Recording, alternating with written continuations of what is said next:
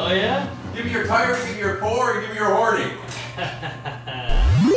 This is queefy. Look at this. You comfortable with that? Well, I'm gonna be too comfortable. I won't be funny. You want to make you? I can make you less comfortable. What do you mean? Okay. You got any jokes? Okay. You can also sit. You know, not everybody puts their feet up. I'll sit. I can't have the legs dangling though. I look like a child. Right. I'm good. This is fine. Okay. Don't worry about me. All right, let's focus you up. Look to camera for me. You want to take it? How are you? Have you had coffee yet? No, it's first one. Yeah, same. We have more, but I thought maybe because my energy's a little low. Yeah. I thought I'd maybe take a couple of sips of this before I even focus me. Sure. Don't make fun of the way I drink. Everything about me is really cool, but the way I drink is a little nerdy. Okay. All right. Gulp, Oh gulp, wow, gulp, you're not gulp. kidding. That's full on sippy cup. Gulp, gulp, gulp, That's gulp, not gulp, real. Gulp, gulp, gulp, gulp, Really? gulp, gulp, gulp, Jeez. gulp, gulp, gulp, gulp, gulp, gulp, gulp, gulp, Can't gulp, imagine how you eat out a woman. Cut to a clip. Put in a clip. I'll send you a clip of me eating out a woman. Blabbity blue, scoop dee. Oh yeah! All right. Who's the woman? Judy Gold? That's kind of assuming that all Jews like Jews.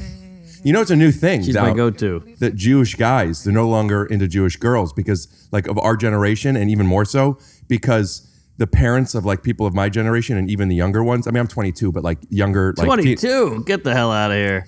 Is that sweater's 22? It looks like it's been off to sea a few times. It's got a little salt in it.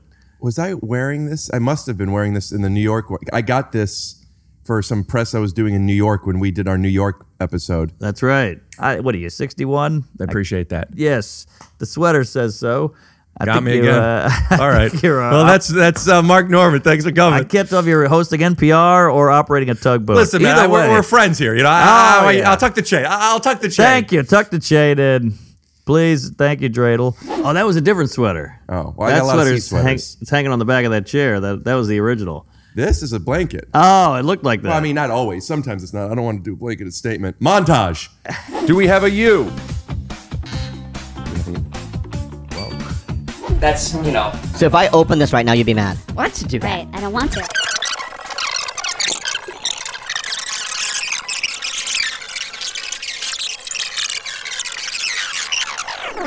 And that's not a blanketed statement. Pigs in a blanket. So, right, what I'm saying is, though, that, like, people are becoming less and less religious, more traditional. The traditions are staying, but the religious aspect. And a lot of times the family wants the son or daughter to marry Jewish. Jew, I've heard that my whole life. They care anymore. Come on. I don't. I think they care. I'm sure they do, but I'm saying, if you know those graphs where it goes like 60s, 70s, 80s, Yes. 90s, and it goes like this? Yes. And then there's another one that goes like this? Yes. And then they meet? Little Michael J. Fox graph. I don't like to talk about graphs. All right. But, you know, I just saw a graph like that where in the past like 30 or 50 years, 30 years, last year vinyl finally, first time vinyl exceeded sales of CDs. Because the graph was going like this. That's right. Interesting. My favorite actor is Zach Braff. Is he? Oh, yeah. He's a Jersey guy. Is he? He's Jersey. Is he from Jersey? Have you seen Garden State? Yeah. That's Jersey, the Garden State. Cut to a clip of Garden State.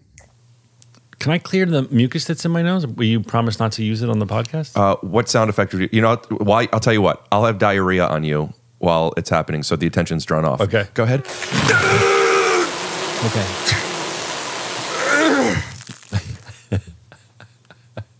You're so weird. I do it sometimes, and I forget how much it takes out of me.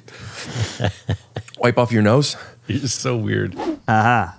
All right, let me get focused up, and then I'm going to ask you so many questions. Like, where do you think you got funny, and like, what made you get into this? Ah, God. Whew. There you go. Hey, it looks like my favorite porn. Oh, yeah, Mia Khalifa? When a boom shot gets in the way. Oh, no, when it's a large black phallus. Okay. Oh, yeah. Got a haircut?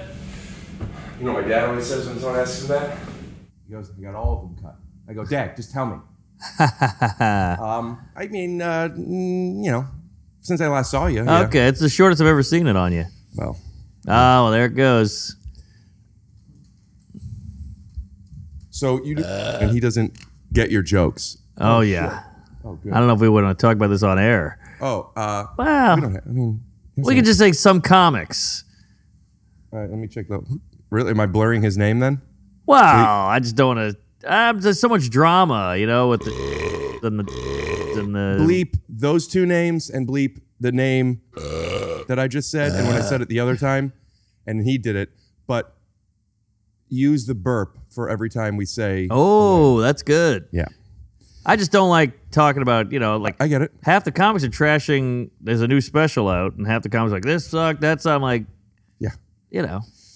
We're still human beings with feelings. I don't even like talking about graphs. We'll be right back after word from our sponsor. Funny stuff, Mark. You're the man. This episode is sponsored by Manscaped. You've probably seen commercials for Manscaped. It's the stuff where they shave your pubic hair and your chest hair and stuff like that. But I got good news that you might not know about. You could get 20% off plus free shipping with the code TYSO at manscaped.com. That's 20% off plus free shipping with the code TYSO at manscaped.com. And if you are wondering, why is Rick peddling Manscaped? The truth is, I have been using it for years. This show is sponsored by BetterHelp. Find more balance with BetterHelp. Visit betterhelp.com/TYSO to get 10% off your first month. That's BetterHelp, HELP.com/TYSO. All right. Yeah, Mark, we're coming back to the show now. Relax. The graph talk on a graph would be through the roof. Oh, yeah. But the idea of like talking badly about people and talking badly about their craft and their projects and stuff, I share that because it's so hard to make good stuff. It is. Even if you're so talented and most, if not all the people, it's just the bigger the idea, the execution, it's just hard to make good stuff.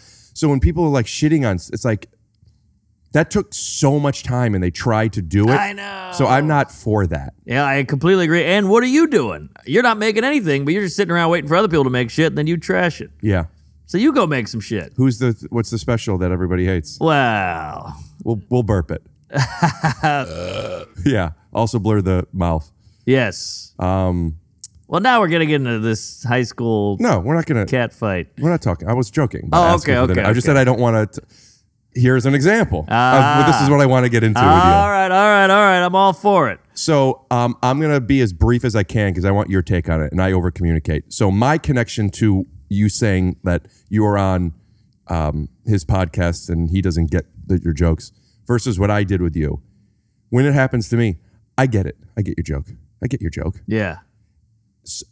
How do I play with your joke? And there's different ways, but the way I generally oftentimes play with somebody's joke is, oh, I get it. I don't need 2 or 3. I get the game already from the first joke. Yeah. Now let me take it and change something.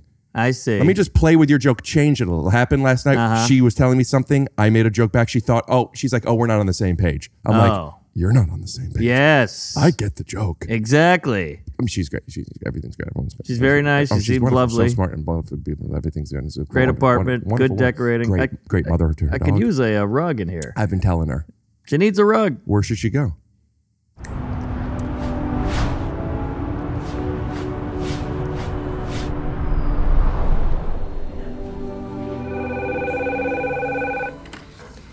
If you're looking for just the right flooring, you need choices. And at Marshall Carpet One, you'll find thousands of choices, including carpet, hardwood, rugs, and luxury vinyl. So make the right choice and visit Marshall Carpet One and Rug Gallery. And we promise, with more than 50 years as a family-owned business, we've got you covered!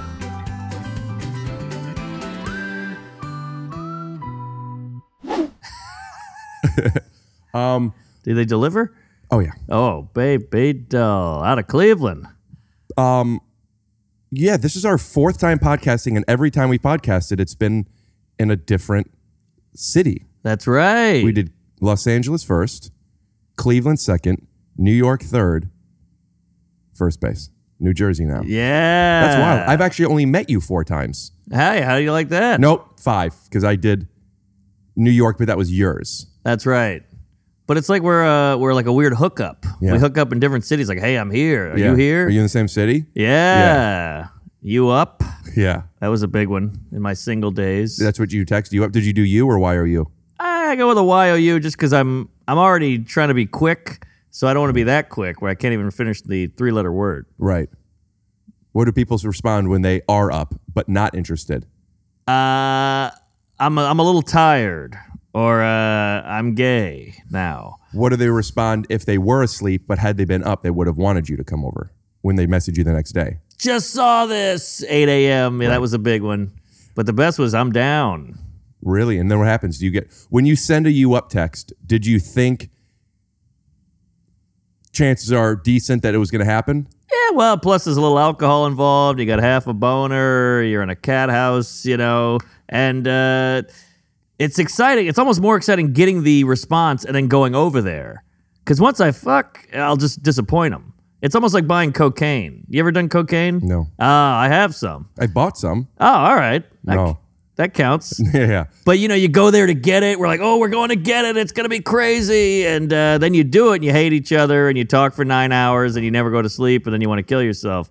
But the going to get it and the baggie and the payment, that's fun. So that's how you feel about like the you up. Do you get nervous or is it all excited? Like when she says yes and you're going over there, are you worried? Because you're so confident that you're going to disappoint her. Yes. Is that something you've already accepted or is that something I hope I don't disappoint her and you're nervous going up? Well, it's like eating a piece of cake. You're like, the cake. I already get it. No, Yeah. I'm just kidding. I'm sorry. Well, the cake is like horrible. After you eat it, you go, what the hell was I thinking? I'm eating cake. I got brown shit all over my lips. And then it's the same with the eating ass. Mm-hmm.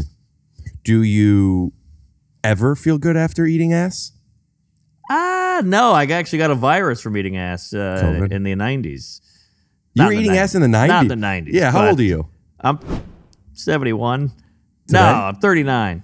Yeah, so in the 90s, you were 15 at the oldest, right? I guess. No. You were born in 83? Yep.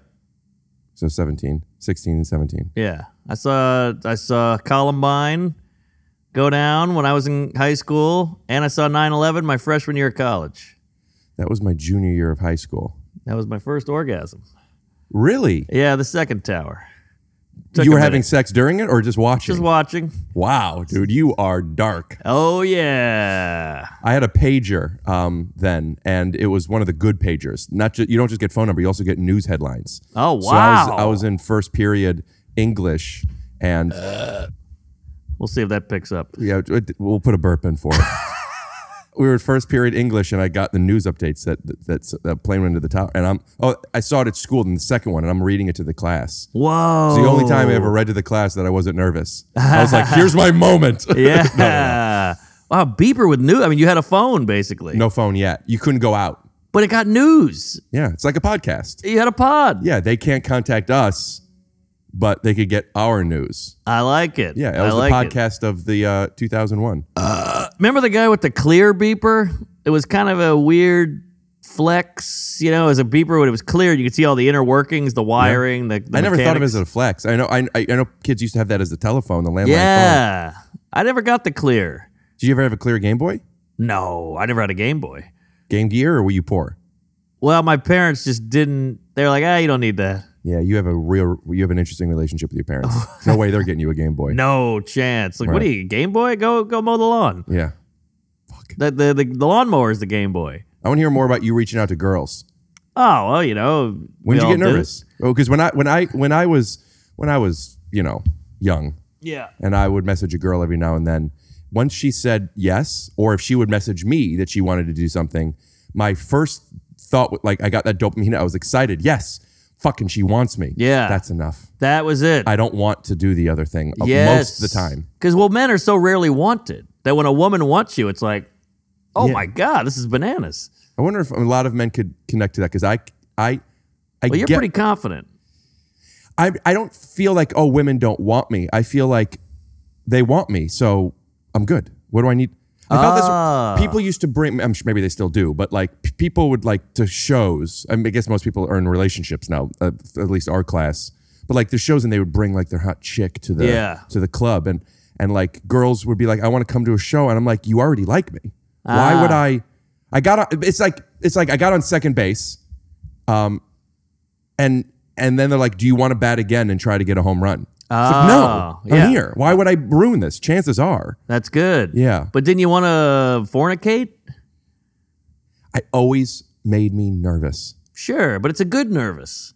So is going up on stage. But you do that? Yeah, but I'm more practiced. I never was really You're not a fuck guy. I wanted to be. Yeah. And I tried it for a little bit.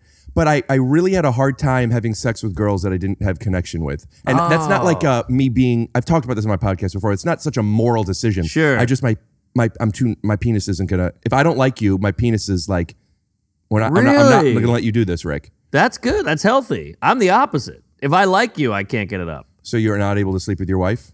Rarely.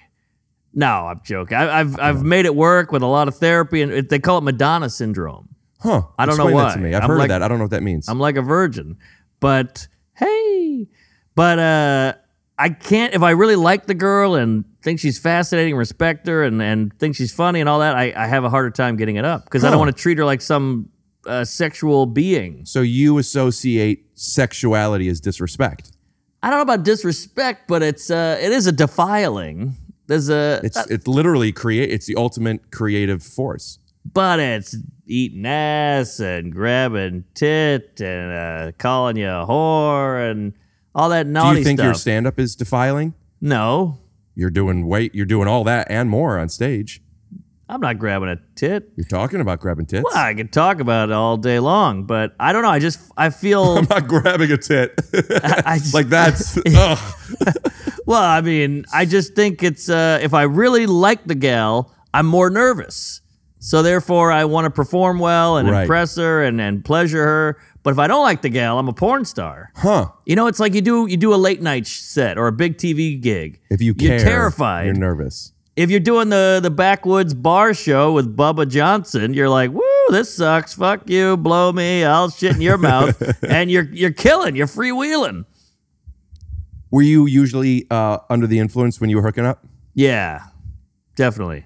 That helps. Helps grease the wheels a little. Because it makes you less nervous. Yes, exactly. But with the wife, who I love and I'm attracted to, and we had sex yesterday. Cut to a clip.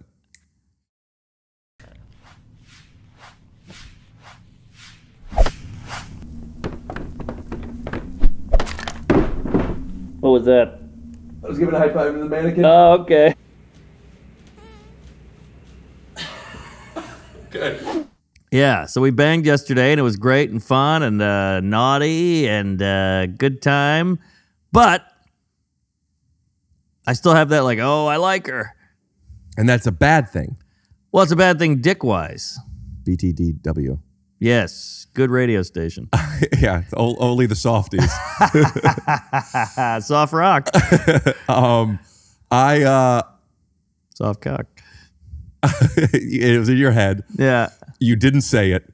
Then you decided to say it. Am I right? Exactly. Yeah, because we both heard soft cock, and there's like a decision to not say it. And Right. I felt you decide. I don't know if you waited or you decided not to and changed your mind. Well, it was the mint after dinner. I felt like soft rock was the dinner, and then I was, there's a little Right. more. Fuck it. That's your tagging instinct. Yes.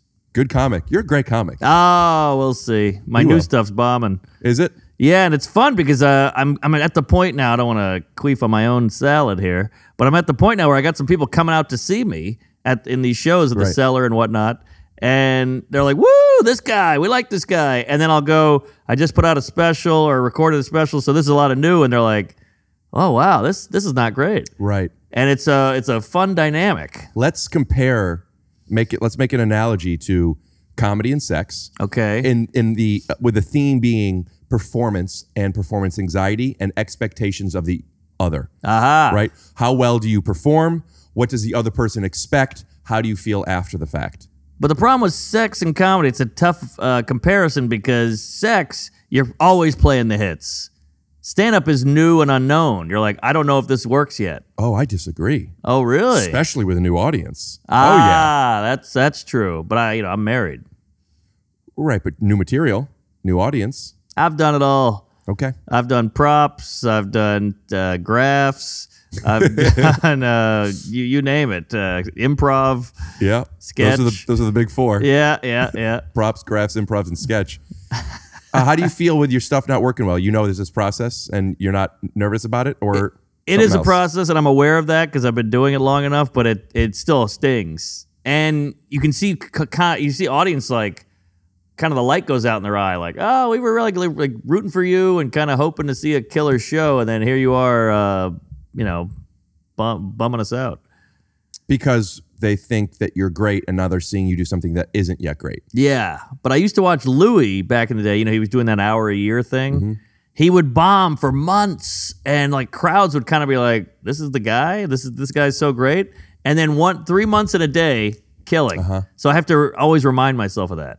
And bombing is data, he always used to say. Mm-hmm. You're learning. Okay, now I know this doesn't work. It's like Edison. Edison would always go, I didn't fail 1,000 times. I learned 1,000 ways that it didn't work or whatever. Yeah. So, got to look at it that way. Yeah, also, I don't want to get into the whole copyright infringement shit, but Edison didn't invent the light bulb. Come on. We'll talk about it in another episode. Whoa. What are you, a Tesla guy? Is that what you're saying? Listen, I don't know enough, but I do know that I also talk about that. I've never heard that from Louis, but about just seeking data. Like so many things, just information. Yes. I think that's really important. Because every joke is like a little invention. You have to create something out of nothing and make it work and try it. And the audience is the only way to find out if it's something or not. Why do you think that audiences are surprised to see new material not being perfected? Because they haven't experienced it, or they don't appreciate it, or they don't care?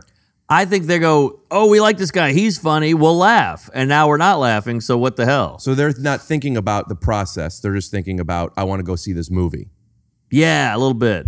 Because I love watching comedians that I like doing new stuff. When it's not working, it doesn't, to me, it's just information. It's like, oh, look, we're seeing the foundation being built. Yes. It's not, I'm not supposed to live in this yet. Ah, but you have a grasp on comedy and you know the ropes. These guys are from Ithaca. Don't you think people that know you and that come out to see you specifically have a grasp on comedy? I hope. I mean, it's your fucking catchphrase. I hope you're right, but I still feel like I'm letting them down. But that's my own shit. Where does that relate to sex? Oh, a lot of letting down. Yeah? The lady that has a big vibrator collection looks like a fucking Your wife? Radio Shack in her nightstand, yeah. And I finish in 7 seconds, and I pull out about 9 vibrators, and I go to town and get her off, and then everybody's copacetic. Do you ever get her off before you get off? I do, just to get that over with, and now I can play on the Jungle Gym. Sometimes I say that if I'm podcasting and it's a new person, like someone I've never met, and we've never met each other. And like this, there's usually between 1 and 8 minutes of me getting coffees and turning things off and focusing. And then I'll sit down and be like, all right, let's get this over with. And usually it gets, it's understood as a joke, but sometimes it's not. Right. And when it's not, and that's where I want to get back to, like when someone misses your joke. Oh, yeah. We talked about this on our first episode, which people love. Oh, really? Yes. We Always really get great connected. comments. A lot of comedy math on it in a great way. And I felt really close to you from that because I didn't really know you before. Yeah. But there's something that we talked about then in more detail, but typically when somebody doesn't get a laugh, oh, that's not funny, on to the next. But I think we're different, but there's something similar to where some of the things that we do, if it doesn't get a laugh, it means something to people because, oh, you don't like gay people, or what? Like there's risk involved in the joke where if it works, it works. And if it doesn't work, people could be threatened or upset or misunderstand you. Story of my life. And nothing worse than being misunderstood. Same. And then they jump to these conclusions like, oh, you're a homophobe. You're like, whoa, I just had a joke that didn't work that happened to be about gay people. Right. But because it didn't work, you're like, oh, that was mean. And I'm like, it's not supposed to be mean. It's just not finished. Yep. But then they go off and they tweet. That's what we were getting into, where this joke about the gay person or whatever, there's a formula, and that variable you could remove gay and say, and that was my grandma. Like, it's the same thing, but instead of gay people, he's ancestral, or fucking, an older woman or whatever. It's all the same joke. It's just the shock value, where if I have this metaphor where you have a stick, you break it on your knee, and if it doesn't break, it hurts. It's worse. But if it breaks, it doesn't hurt at all. Yeah. But you have to go hard enough. Ooh. So you have to go really hard. But if you go really hard and it doesn't break, there's the risk. If you go really hard and it doesn't break, now it hurts so much. Yes. So you have to find a way to go hard enough. Wow, I love that. Love it. And that's the thing that you and I like to break sticks on our knees or other people's knees. Oh, yeah. Where other people, if it doesn't break, it doesn't matter, because it's not about the stick breaking. Right. That's gold, but you should see my knees. They're bruising. I look like Tanya Harding over here. Yeah. I'm all banged up because of a lot of bad breaks or no breaks. So many people are going to be so mad at you. Just leave Tanya alone. I think it's been long enough. But so we were talking at the beginning about somebody. I care again. Good. Aha. Good. 3 people will get that. You think?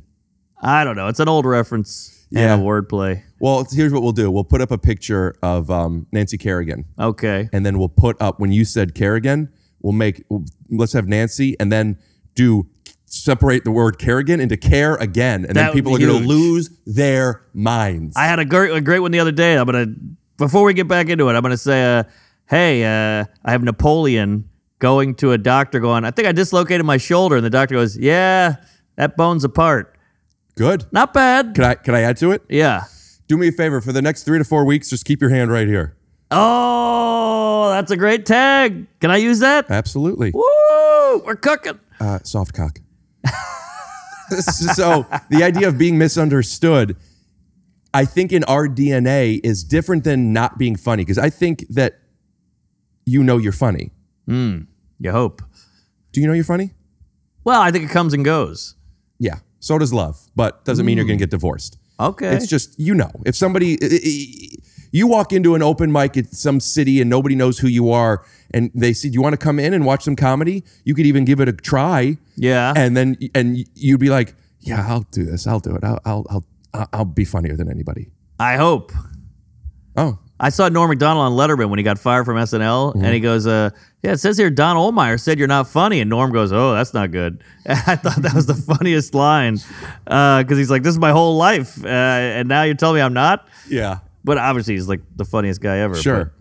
But there's I guess the point I'm making, because that's not a good enough point, is for me, I'm other people thinking I'm not funny doesn't change my opinion of me. Like, really? See, I don't have that. That's, again, you're confident. You're not, maybe not confident, but you're secure. Yeah, I am. That's good. I would kill for security. I earned it. I Really? can talk to you about it. I have a lot of tools. Wow. But the point I'm making is, Teach me, fatty. the funny, them not thinking I'm funny, it's like, okay, that's not what triggers me. But humans need to be understood. But I think that you and I, and other people, but you and I have, we're more sensitive to it. Yes. Because we have been misunderstood. And we talked about this in the first one, but your comedy, your style has been created by controlling those misunderstandings. Like, you could be offensive and shocking, and not only is it not offensive or shocking, it's hilarious. Right. But what if somebody thinks you're not? Are you worried more that, oh, they don't think I'm funny, or are you worried more that, oh, they think I'm a bad guy? A little of both, and you got to realize our business, even if we think we're the funniest people ever, if they're not laughing, we're not successful. So you have to meet them halfway where you go, I want to still be my funny, but I still need you to get it. That thing that you said you like of mine, that acceptance and confidence, security, that cannibalizes that. Wow, I would kill for that. Can you bottle that? And No, I'll but put it in my ass? I'm not able to do your thing. Uh-huh. Your thing of like needing to meet halfway. Like, I've talked about this on the pod, and I don't want to do too much. I'm already talking too much. But like, I have no idea whether they're laughing or not laughing. I really have no idea how they felt about me. I can't meet them halfway. I can only do this thing. I think that's how you make money. But you said you can't be successful without meeting them halfway. That's what I'm saying. You got to meet them. Or else what do they go, oh, he thinks he's funny, but we didn't, Right. but we're the paying customer. It's taken me a little bit longer than our peers. Well, I think maybe a little insecurity is good then. Because I need you're so secure that you're kicked up, you got your feet up, your head's back, you're living the good life. But you're not doing the theater. Right. I'm miserable pulling my hair out with a dildo on my ass doing the theater, but I'm also like, they hate me. So maybe we got to meet halfway. But like you were setting up the camera earlier. I hope this isn't on video, but I made a trans shooter joke. And if I did that at a comedy club, they'd shut the lights off, cut the mic, and get a big cane and pull me out of there. But you giggled. And so I'm like, I know that's funny. It's just offensive and wrong and dark, but still funny. Okay, two things. One, now that you brought it up, do we need to cut it out? Oh, shit. I was assuming. Because you brought it up. So you said it. You said it twice I didn't know now. we were rolling. Right. I'm saying we don't have to show that part. Well, you can show it if you want, but. Maybe we won't show it at the beginning, but when you said it, we'll swipe to it. Okay. But But it got a giggle. Look to camera for me. Right. Keep doing it. How about that trans shooter? Okay. Can we break down that giggle? I'd love to break down the giggle. The giggle was more so Gulp, gulp, gulp, gulp. me recognizing your brand. That's a Mark thing to say. But that's a form of comedy. Absolutely. Recognizing. I didn't love it.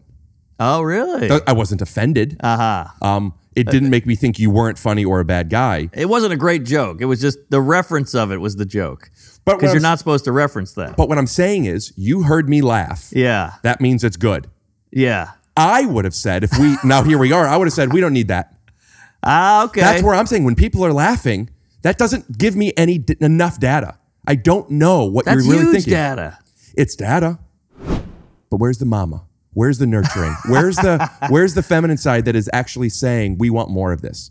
It's time to get ready for Hot Guy Summer by going to manscaped.com and using code TYSO for 20% off plus free shipping. This kit comes with Essential Lawnmower 4.0, a waterproof and cordless body trimmer. So first of all, my hair is all over the place.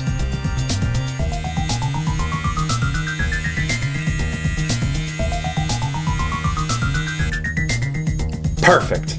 Manscaped offers precision-engineered tooling to allow you to make your dick look much bigger. Look how big my dick is. You know, before I used this razor, my dick was only this big, and after using Manscaped, now my dick is this big. Oh shit! Oh fuck! No! Oh! Inside the performance package, you'll also find Manscaped's Crop Preserver, which is a ball deodorant, and Crop Reviver, which is a ball toner. Manscaped isn't just about your dick and balls, it's about grooming. If you're wearing sandals, you need to get the Manscaped Shears 2.0 Nail Kit. Get 20% off plus free shipping at manscaped.com using code TYSO.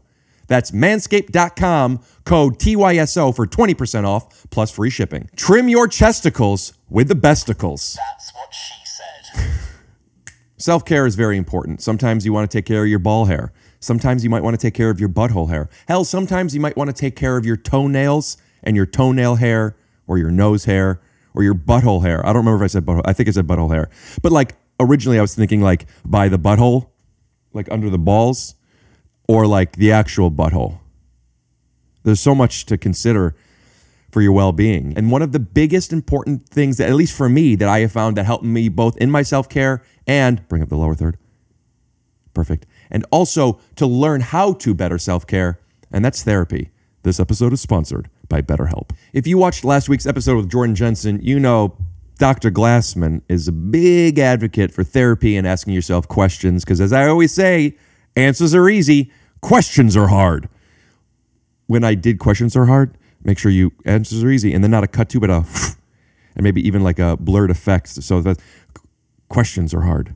I know a lot of people that have wanted to get into therapy, but the main reason they didn't is because it felt complicated. Where do I go? How do I do this? How do I know if I'm doing the right thing? It is complicated. And one of the best parts about BetterHelp is they help you find somebody. And if you don't like who they match you up with, you could try somebody else and you get to do it from the comfort of your own home. It's entirely online and it is designed to be convenient and flexible. Just fill out a brief questionnaire and be matched with a licensed therapist. Find more balance with BetterHelp. Visit betterhelp.com/TYSO for 10% off your first month. That's BetterHelp. HELP.com/TYSO.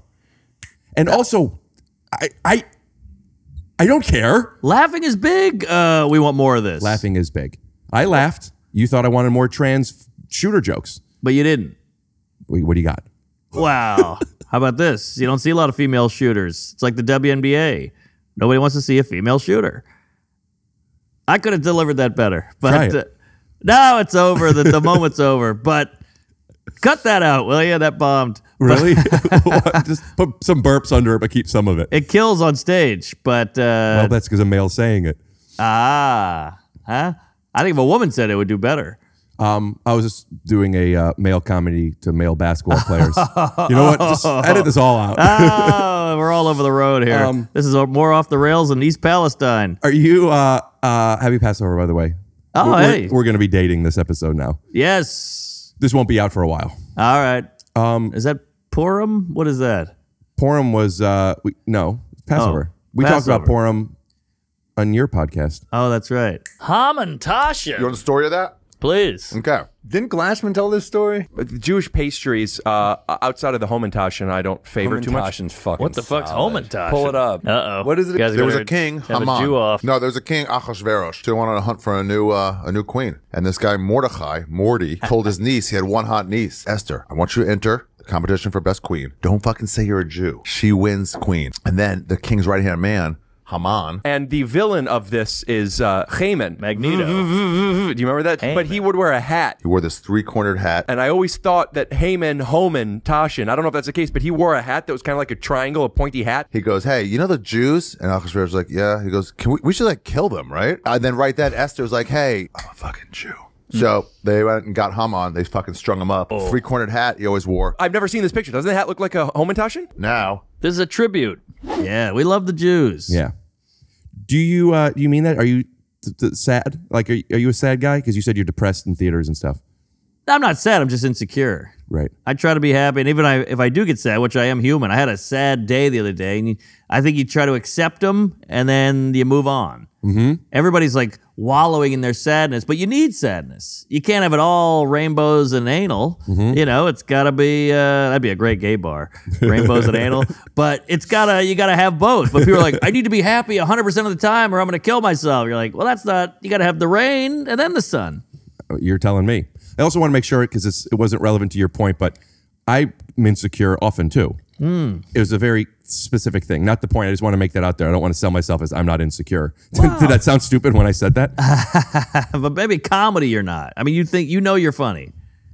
I know that what I'm doing is honest. I know, like, I'm saying the things I want to say. I'm saying the things I think are funny. I'm saying the things that I'm expressing the way I think. That's the best version of me. So, I mean, it might have a ceiling. I'm sure it does. I probably hit it a while ago. Right. But, like, this is the best version of me. So I have a confidence in knowing that I'm being the best version of me. That's good. Because my version goes up and down. Right. You know, yours, what, 6'3"? Yeah. Well, it depends on who's asking. Okay. 6'2" and a half. Sometimes if I'm auditioning for something and I'm supposed to be smaller, I'll say I'm 6'2". Okay.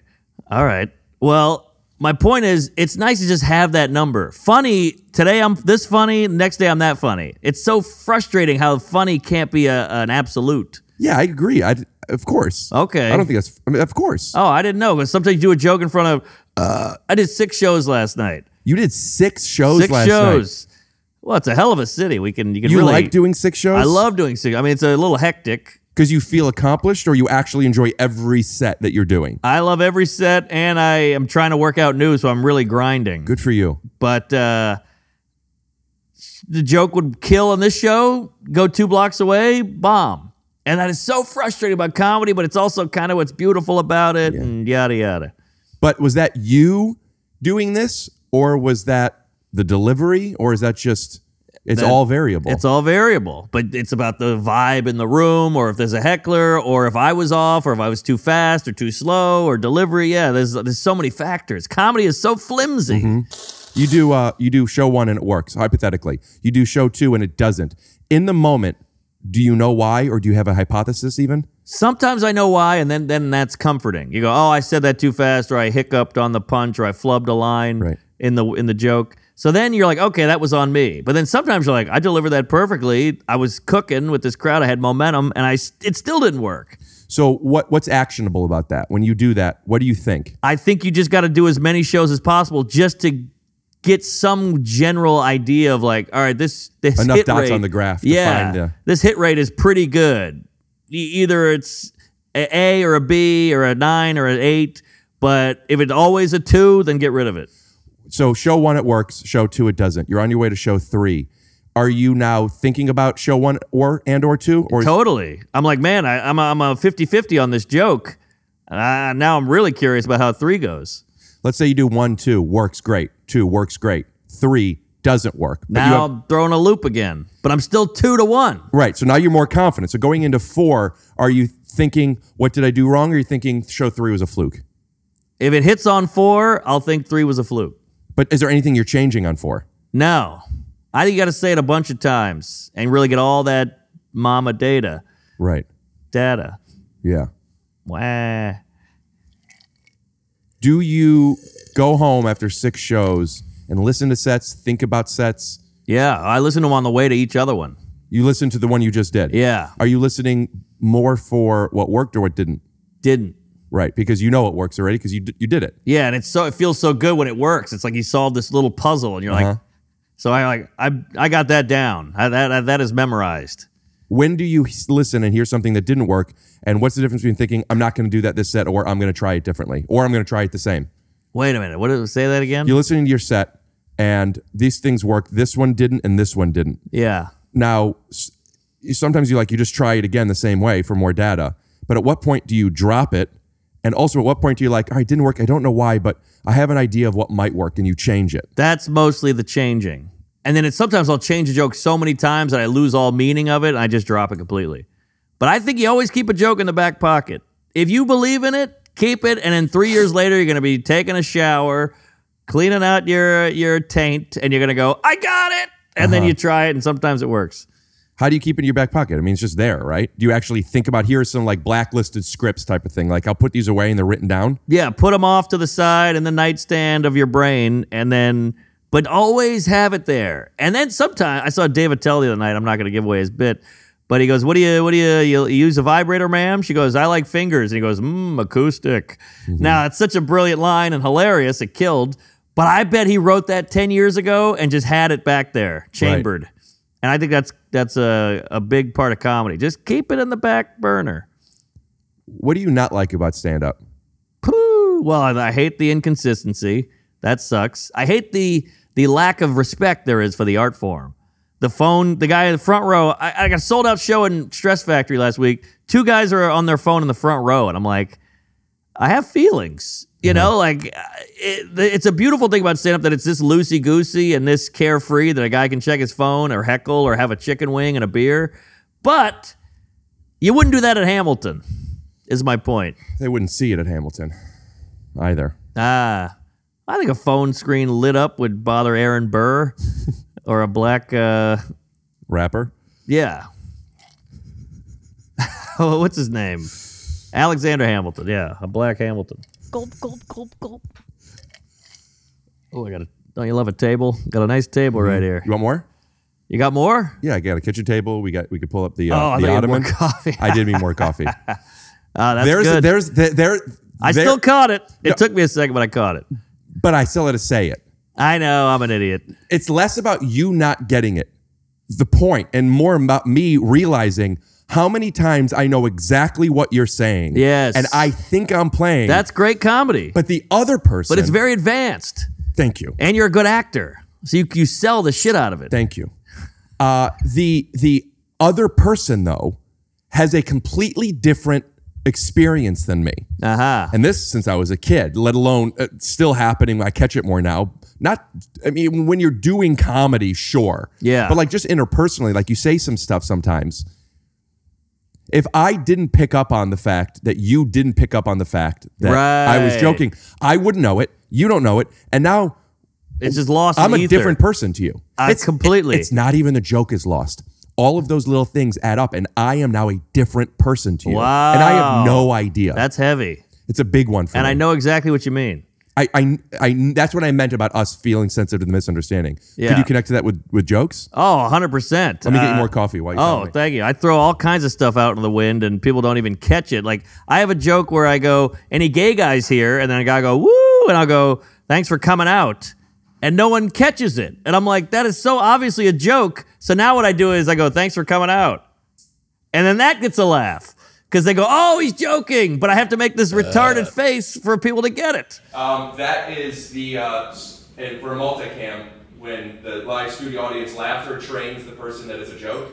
That's what that face is. That's what that face is. Yeah, but it's a bummer that you have to do that. But again, you also got to give these civilians a little leeway because they're not tied to comedy brain. Thank you. I love the no milk. I feel like a real man drinking this black cough right out of the gate here. And it's cold brew. What the hell is cold brew? There's a nickname for that. It's called the Alexander Hamilton. There we go. We're back. So that thing where you know to go, thanks for coming out. Right? Yes. That is you meeting them halfway. Yes. Great. That has its value because It does. now you get to do your thing, but you get to have that be received the way you want. So now we're compromising. My weakness is how long it has taken me to recognize that you got to do something like that. And I have figured that out. I figured that out, relatively recently. Yeah. And I don't like it. I don't like it. I don't like it either, but it's half the battle. I mean, Seinfeld always goes, yeah, that's the art form. Right. Getting them to understand it. You have to entertain them. We're entertainers. So we can sit here all day and go, hey, you don't get me. I'm above it. I'm misunderstood. But you got to be misunderstood, figure out what they're thinking, and then make it accessible to them. May I argue that? Please. I agree that you have to. I agree that the end game is that you have to get them to get it. Yeah. Or you want to get them to get it. Yeah. But the way you do it, to me, is the craft. There are different ways to do it. You could wink, right? You could say, I'm just joking. You could set it up in a way where it's like, a buddy of mine the other day said, and then you're saying the mean thing, but it's not you, it's a buddy of yours. Right. There's different ways of navigating that. Another version of that, which is the stick metaphor, is to just heighten it enough to where it becomes ridiculous without winking. So you're still in the character. Yes. You're still delivering your truth. Yes. But then that risk is if it doesn't break, you're just digging yourself deeper and deeper. I know. So the craft is to get them. Big digger. Digger, please. Careful. Oh, sorry. It's okay. I don't know if you realize what you said. Digger. Yeah. Yeah. Grave digger. Oh. Dig. Got you. Oh, come on. I thought you were talking about, I don't even want to say it. Okay. Well, George Burns has the signifier, which is the cigar. So he would say a funny thing and then go, and they would all go nuts. Or Mitch Hedberg would go, all right. Rodney and they would grab his collar. Rodney, collar, yeah. So you got to let them know. But that is something that they found, and that was their brand. They wanted to do it. If you want to do it, I know, like going like this. Well, I like it because it has to be done to get the laugh. I'm not exactly going, I don't love going, but I got to do what I got to do to get the crowd popping. If you were just a little bit more famous, that would be like a Daily Mail headline, like Norman admits he doesn't like going, does it so he's understood. Yeah. I am a little worried, though. We might have to change the subject because I just saw a clip that I'm going to send you off air about comics breaking down comedy, and it was pretty cringy, and the guy made fun of it quite a bit, and he had some great points, the narrator, and I don't want to be lumped in with those guys. Okay.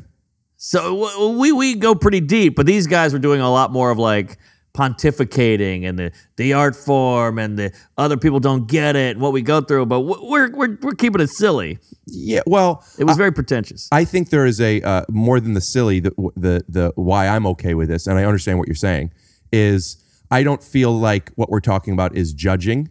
Okay. I think we're talking about the way we're wired and how that influences the career we've chosen. Good point. Good. Okay. But it still is very inside, as all of our episodes are. Yeah. And people seem to like them. I know I enjoy them. I feel like I've gotten to know you, even though I don't know you. No, I think it's very bonding, and gynecology is an inside job. Oh, you're joking? Try it again, but don't do the face. Let me see if I would know that you were joking. Well, you said we're very inside, and I said gynecology is an inside job. How so? Well, you're in the vulva. Oh, yeah, literally? Yes. No, that makes sense. Aha. Right. The skepticals, what are those called? Speculum. The little tool. Right. It's important that you make that face because then otherwise we get in the weeds of this bullshit. Exactly. I want to cut it off. I have I talk about, Gulp, gulp. I'm a little hesitant of talking about what I talk about on stage. Do you feel that way on podcasts? Because I don't like going up on stage thinking like, they heard this. Or do you not care? No, I think the what is it? 11 people listening. We're fine. Burn me. So, but there is Sanders. something I talk about where about 6 years ago I learned that you could just say, "I'm just kidding." I feel like that's a little bit of a cheat. Yeah, of course. Yeah, It was amazing to find cheats. I guess. But I don't know. It takes the magic out. Yeah, I'm not talking about on stage. Oh, I thought you meant on stage. I'm saying on stage, I talk about how in life I've learned that you could just say to somebody, "I'm just kidding," right. because my instinct was always either I think they know I'm kidding, Yeah. or they don't know I'm kidding. I can't say I'm just kidding. I can't give up. I'll just hit the stick a little harder. Sure, but some people abuse that and they go, "Hey, I fucked your mom," and you go, "What?" They go, "I'm kidding," but they still fucked your mom. Oh yeah, but that's just lying. That's just lying. But they abuse the "I'm kidding." Gotcha. I haven't gotten to the point of abusing it. I just got to the point with like, I could do this. Yes. I could just say, if I say, "Hey, nice tits, you fat fucking bitch," and then you get upset, I could just say, "I'm just kidding," and now she's going to be like, "Let me suck your fucking dick." You know, like that. It's amazing. Yeah, all right. I don't know. I feel like that. Ellen had a great joke about that. She was like, That's "Hey, the guy from the dancing one. yes, the lesbian." And she said, "Hey," she had a joke in the 80s. She was a great comic in the 80s, but she had this joke where she said, "Hey, that haircut's really ugly. I'm just kidding." Or "I'm just joking." She goes, "Well, you don't know how to joke properly."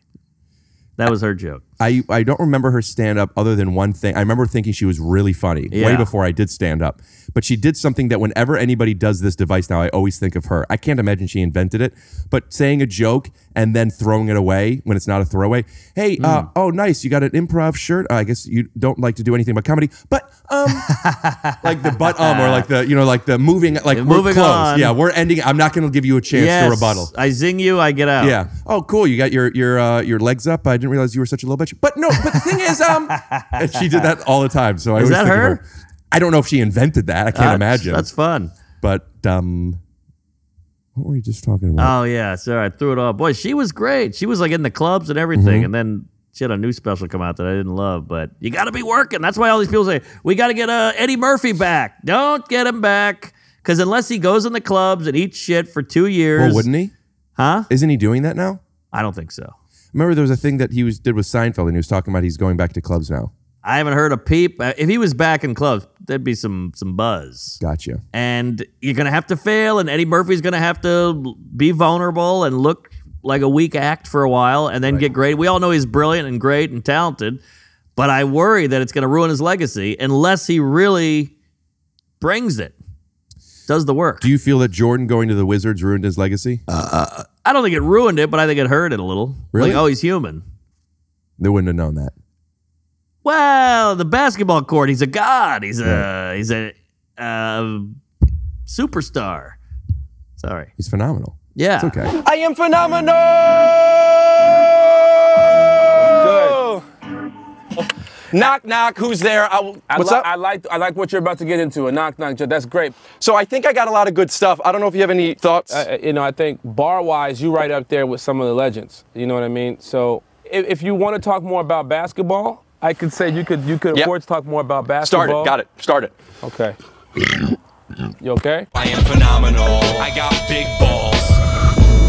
I got a cool guy haircut. I don't know. I feel like we got enough. I am phenomenal. Yeah, I think we got it, right? I think we got it. I mean, there's some gems in there, and I can make it work for sure. Good. That's a cut. What do you think he's better than LeBron?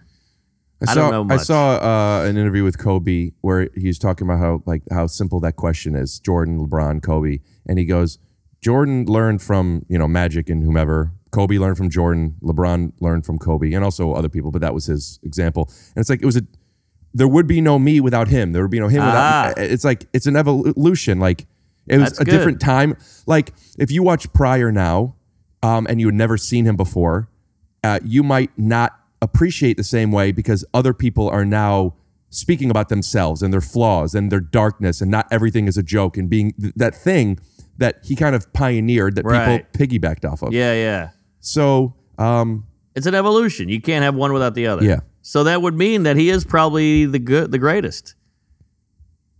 I mean, Oscar Robertson has almost twice the amount of rings. Oh, who? Oscar Robertson. Exactly. I've never even heard of him. Right. Well, that's really Oscar Robertson. Yeah. Doesn't even sound like a basketball player.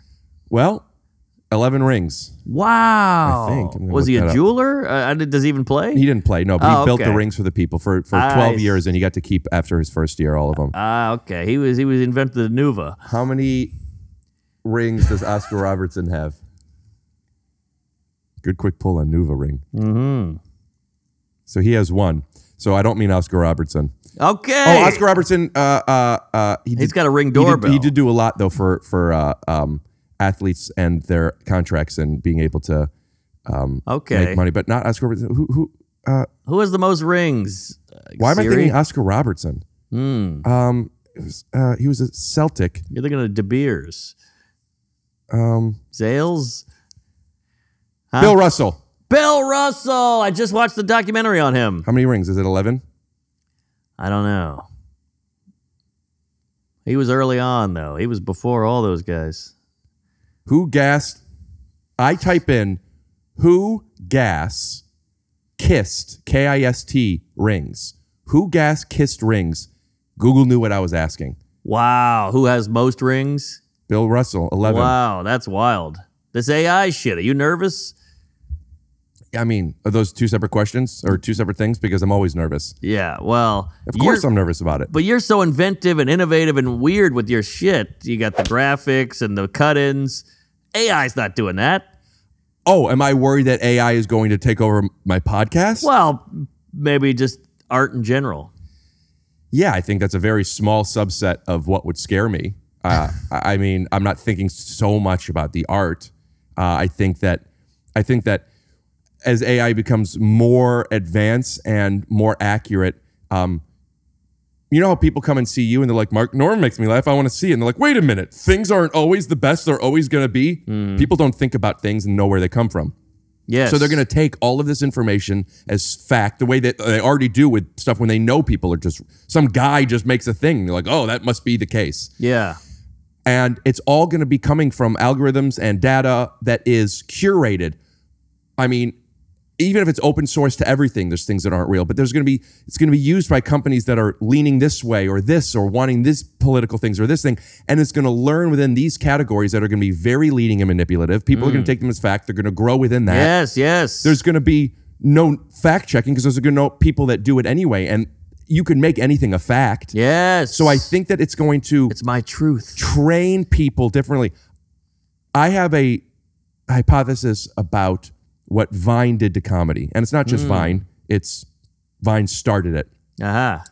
People, when they were in movies, on television, on stage, on Saturday Night Live, on late night, maybe they were funny, maybe they weren't, but it was curated. There was a lot of hoops they had to go through to get there. People picked them for a reason, for right or wrong.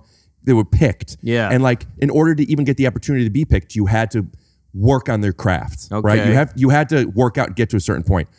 Vine offered, the technology of it offered a platform with stages to an amount of people that otherwise they never would have been able to perform in front of that many people. Oh, is that right? Well, one thing goes viral and now hundreds of thousands, if not more people are watching this person that they couldn't have gotten up on stage in front of hundreds of thousands of people before. Sure. Not until they worked their craft. So now those people who have this audience think, understandably so, this is enough. I'm in my comedy, my art, my thing is enough. I'm being validated by people who like me and are already know me. So they're not being challenged. They're just continuing to do black people be like, white people be like comedy. Yeah, yeah. Sure, that is a thing, but it's just these things, right? Long enough, now these audiences are being conditioned that this is what comedy is. This is what's funny. This is enough. So it's an equal transaction. The artist thinks it's enough. The audience thinks it's enough. And after enough time, people think this is what it is. Right. Audiences aren't being challenged. I don't think it's direct correlation, but I do believe a lot of this woke culture in comedy and outside is they see that this is what it is. This is enough. This is what we're supposed to be. And they're not being challenged. Nobody is. And I'm only following who I choose to follow. They all agree with this thing. Very curated. And I think very curated. I think AI is going to do that to bigger than comedy. It's going to curate what is enough, what is good. Oh, no, that's terrifying. Scares me very much. I've never even thought of this angle, and you scared the shit out of me. Does that make sense what I'm saying about the Vine thing too? Like, sure. I think it's a great point. I think it's a little inside. Like, I think it's very, you got to know about the business to understand what you're saying, I think. But take it, not just comedy, take it in anything. When like going to school, if you're going to school and your teachers think what they're teaching you is enough, and the way they learned to teach was just doing simple things and people were doing this, we're not learning, we're not seeing, we're not growing, we're not, to not be in front of things that you disagree with, that you don't like, that turn you off. Yes. You're not getting challenged. You're not understanding why you even disagree with it, or you're not giving yourself the opportunity to agree with at least parts of it. This is brilliant. You're not learning the nuance of it. You're not learning that like context matters so much, but intention isn't everything. Yes. And like there's black and white, and then there's all this gray stuff. Not minutia, nuance. There's nuance. That's the word. And nuance by definition seems to be like this, well, let's consider the nuance. The nuance is the ocean, baby. Right. And everything else is the land. Everything else. So, yeah, I think that when there's an outside force conditioning me being the audience, the public, people, what's good and what's bad and what's enough, it's only bad. Wow. I would say the same with dating. I don't know if you've been online lately, but the dating pool it's not pretty. Like, no one's getting together. Men and women hate each other. No one's finding anybody. No one's falling in love. Marriage is way down. Childbirth is way down. All this shit. Men and women are clashing dating-wise. And I think because it's all curated. I can swipe left, swipe right. I can read your bio. I go too short, too fat, too ugly, too gay, too hairy, whatever it is. And then you used to meet the whore next door or whatever, and then you go, oh, I met this lady. She's the girl next door. I fall in love, and we're moving on. Now, if one little thing is not perfect or out of place, you go, I'll find the next one. It's almost like a diner menu. We got a diner menu that's 800 pages long. They got omelets to swordfish. Give me 3 things, eggs, That's a good pancake. range, by the way. Huh? It's a very good range. Yes, a lot of range. So we need pancake, omelet, bacon, egg, toast. We're good. Right. But we have all these options, so now we're sitting there going, I don't know what I want. That is what I'm saying about having the big stage in the audience. There's so much. Yeah. When you have the option, when you're out someplace and there's 8 girls or guys, and you're like, I think this is the prettiest one, or this is the most interesting one, or whatever. This is your pool. But like when you're like same with TV, like there's so many options. What is the saying that maybe that's not exactly right. Like perfection is the enemy of completion or something. But I don't know that one. Like you have so many options that you feel like I could find something better. Yes, and yes. You're seeking better when what you should be seeking is connection. You should be seeking laughs. You should be seeking emotion. Whatever it is you're seeking, but you're seeking this thing that you're writing is the best thing. How many movies are there about, even if you did write a list of what your perfect partner would be, on paper it works, but it doesn't really, of course not. There's too much nuance. Yes, yes. But you're not living in the nuance. You're just looking for the, I don't like her nose. I don't like her titties. Right, right. I mean, remember like in the 90s, we'd all watch the Super Bowl. The whole country would watch Seinfeld last show or whatever. That's out. It's so splintered now that you can find your exact podcast, your exact YouTube channel that you like. There's no connection. And it's weird because we're so connected and not connected at the same time. Yeah, well, we're connected on the most superficial, literally top, like we have access. Yes, but access. That's not connection. No, it's not connected. You need to bend a little. We're not bending. No one's bending. No one's malleable. No, not malleable, but no one's... Malleable's good. Okay. No one is going, that's a little weird. but I'll give it a try. They go, it's not for me, I'm out. So now you're not ingesting this new thing that could have swayed you or whatever. I'll put on a great movie. I just watched 12 Angry Men. Amazing movie. 1957. I put it on. It's black and white. It's a bunch of white guys. It's a little slow. It's a brilliant movie. It's incredible. My attention. But I put it on. The lady goes, I can't watch this. It's boring. And I'm like, but is it boring? Or will you give it a chance? Right. She's like, I can't give this a chance. She's already TikToking. It's over. Yeah. So, I mean, she's 11, but still, it's tough because she won't bend at all for this movie. And I'm like, just try, give it a chance. No chance. And that's with dating, that's with food, that's with entertainment, that's with art. It's all no bend. Speaking of art, I didn't want to interrupt. When he's talking about back in the day when you would watch these things and then it's all splintered, I want to make sure we put up a thing of what we used to watch back then of the new Teenage Mutant Ninja Turtles with Seth Rogen that's coming out. Oh, okay. Well, there you go. I'm a big Splinter fan. Ah. We're all splintered. Do you Oh, I had another thing and I lost it. Keep going. I had another thing. Was it based off of... It was something about not bending. Malleable. Bended like Beckham. Just around the river bend. Did it involve 12 Angry Men? No. All right. That's a horrible name for a gay bar. Okay. I was trying to remember the good one, Rainbows and Anal. Oh, yeah, there it is. Yeah. I'll think of it. We'll keep going. But I think we're on to something here. Yeah. And that is actually very... Oh, I got it back. Nope. Here's the thing. No, I'm just kidding. Go ahead. Well, it's funny because we're all about safe spaces and all this, but also we have, it's like everybody's pudgy and not working out and queefy now. But then you got these guys doing Tough Mudder. So we go these huge extremes. I don't know what Tough Mudder is. Tough Mudder is this thing where you sign up, you take your shirt off, and you yeah. run through the mud and you climb a wall and you swing on a rope and you do a shimmy under some ropes there. So if that's the egg, what's the swordfish? What are you saying? People like this, but they don't like what? I'm saying we have nothing in the middle. It's just I'm a doughy piece of shit gamer who sits on a chair all day with a headset and plays games. That's not true. And never goes outside. Or I'm in the middle. UFC. We're in the middle. I think we are. I think most people are in the middle. Maybe you're right.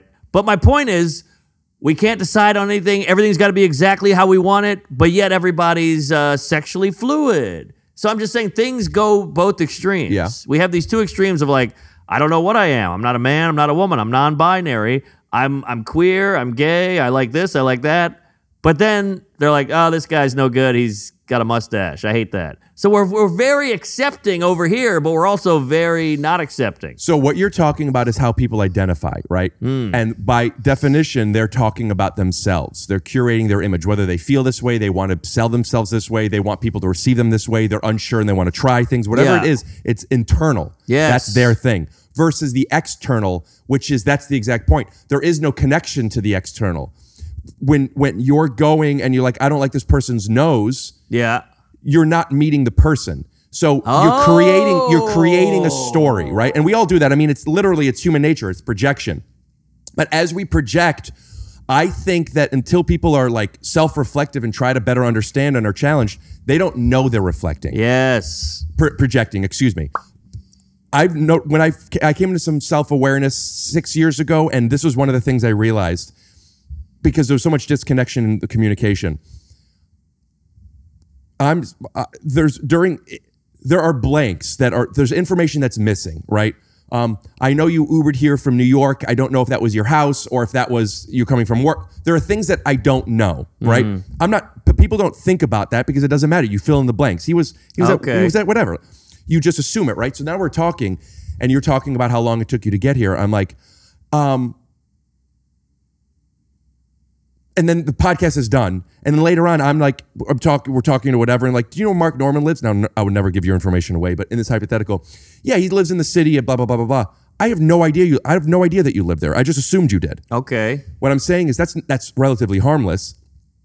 People don't realize when they're filling in these blanks, right? So over time, some of them are less harmless, but still they stack up. That's so they become facts. They become facts, right? And then those facts are irrefutable later. Well, you know them to be true, even though they're not. Right. So take that into the things that you know to be true about yourself. And for example, I know I want somebody who is this tall or this blah, blah, blah, blah, blah. This is heavy duty. So now I'm projecting the things that you're not, which you very well might be. I mean, you're not tall, I get. I mean, if the person isn't tall, they're not tall. Yeah. But there are things that are nuance. Not only do you think you need them, which you don't need them, you just thought you did. You're assuming this person is or is not this based off of, no, I mean, if she's Jewish, she doesn't suck dick and blah, blah, blah, blah. You know, like you have these things. So there's a difference between how you identify and how you see other people. Yeah. And I don't think people realize how much they're projecting onto what they see. I see. I think you're 100% right. So. And everybody thinks they're right. So not only are they projecting and filling in the blanks, they're 100% accurate in their mind. I say this, this has been on my mind a lot. I've brought this up probably in a lot of podcasts recently. I should look it up at some point because I don't remember the exact quote. Mark Twain. I love Twain. I think I said this in my podcast that was last week with Jordan Jensen, by the way. Fantastic. Good egg. Just met him. I like that JJ. The knowing thing, not knowing stuff isn't a problem, but knowing stuff for sure when you don't actually know it. Yeah. Like, well, that's what assumption is the mother of all fuck-ups. If you assume, you make an ass out of you and me. Right. That's what you're saying, basically. Well, you. Good show on Netflix. People, it's okay that you don't know something. Yes. But people don't want to necessarily, people don't think, I don't want people to think I'm wrong. They can't believe they're wrong. Yeah, of course. I'm right. Of course. This translates directly into the comedy thing. Aha! This is funny. There's so, especially earlier comedians where they think defensiveness, they mistake defensiveness for a strong point of view. Yeah. Fuck you, this is funny. Yes. It's like, well, I mean, maybe. But maybe not. But also maybe not. Yeah. Fuck you. But then where is it like, well, having that confidence and knowing it's funny and keep trying versus recognizing they don't think it's funny and abandon that thing that you said is the craft that you're good at. Yeah. I'm so in touch with how much I don't know and how much I'm projecting and how much I can't assume people know things and I don't know things. And that's healthy. That the data I'm getting from these people that are saying, we like this, is just not enough for me. I got you. So I could only do what I think is funny. Yeah, but the problem is now, oh shit, I lost it again. Fuck, this cold brew is making my brain jizz all over my head. I'm all over the place. Sorry, you keep going. I lost it. Oh, shit in my ass. I think I'm going to take a water break and stop for a second because this coffee is getting me fucking ripped up. It is so strong. I mean, this is heavy duty. This cold brew is no joke. Yeah, and you're on your second. I'm milking. Nursing. Yeah, technically no milking. Not with an Aaron Burr. Not with an Alexander Hamilton. There you go. Ham and eggs. Yeah, man, we really get... I love jokes. I love bits. I love bits. So much. Obviously you do. It's word magic. But when you and I get together, it does often feel serious. Yeah, well, I think joke people are very serious. That's why we have jokes to cool down. Again, back to we love the extremes. Look at the left and the right. They hate each other. They're always combating. It's all very tribal. But there's things on the left that the right could listen to, and there's things on the right that the left could listen to, but they just go, they're on the right or the left. Fuck them. While we're on the subject of Jordan, everybody buys shoes.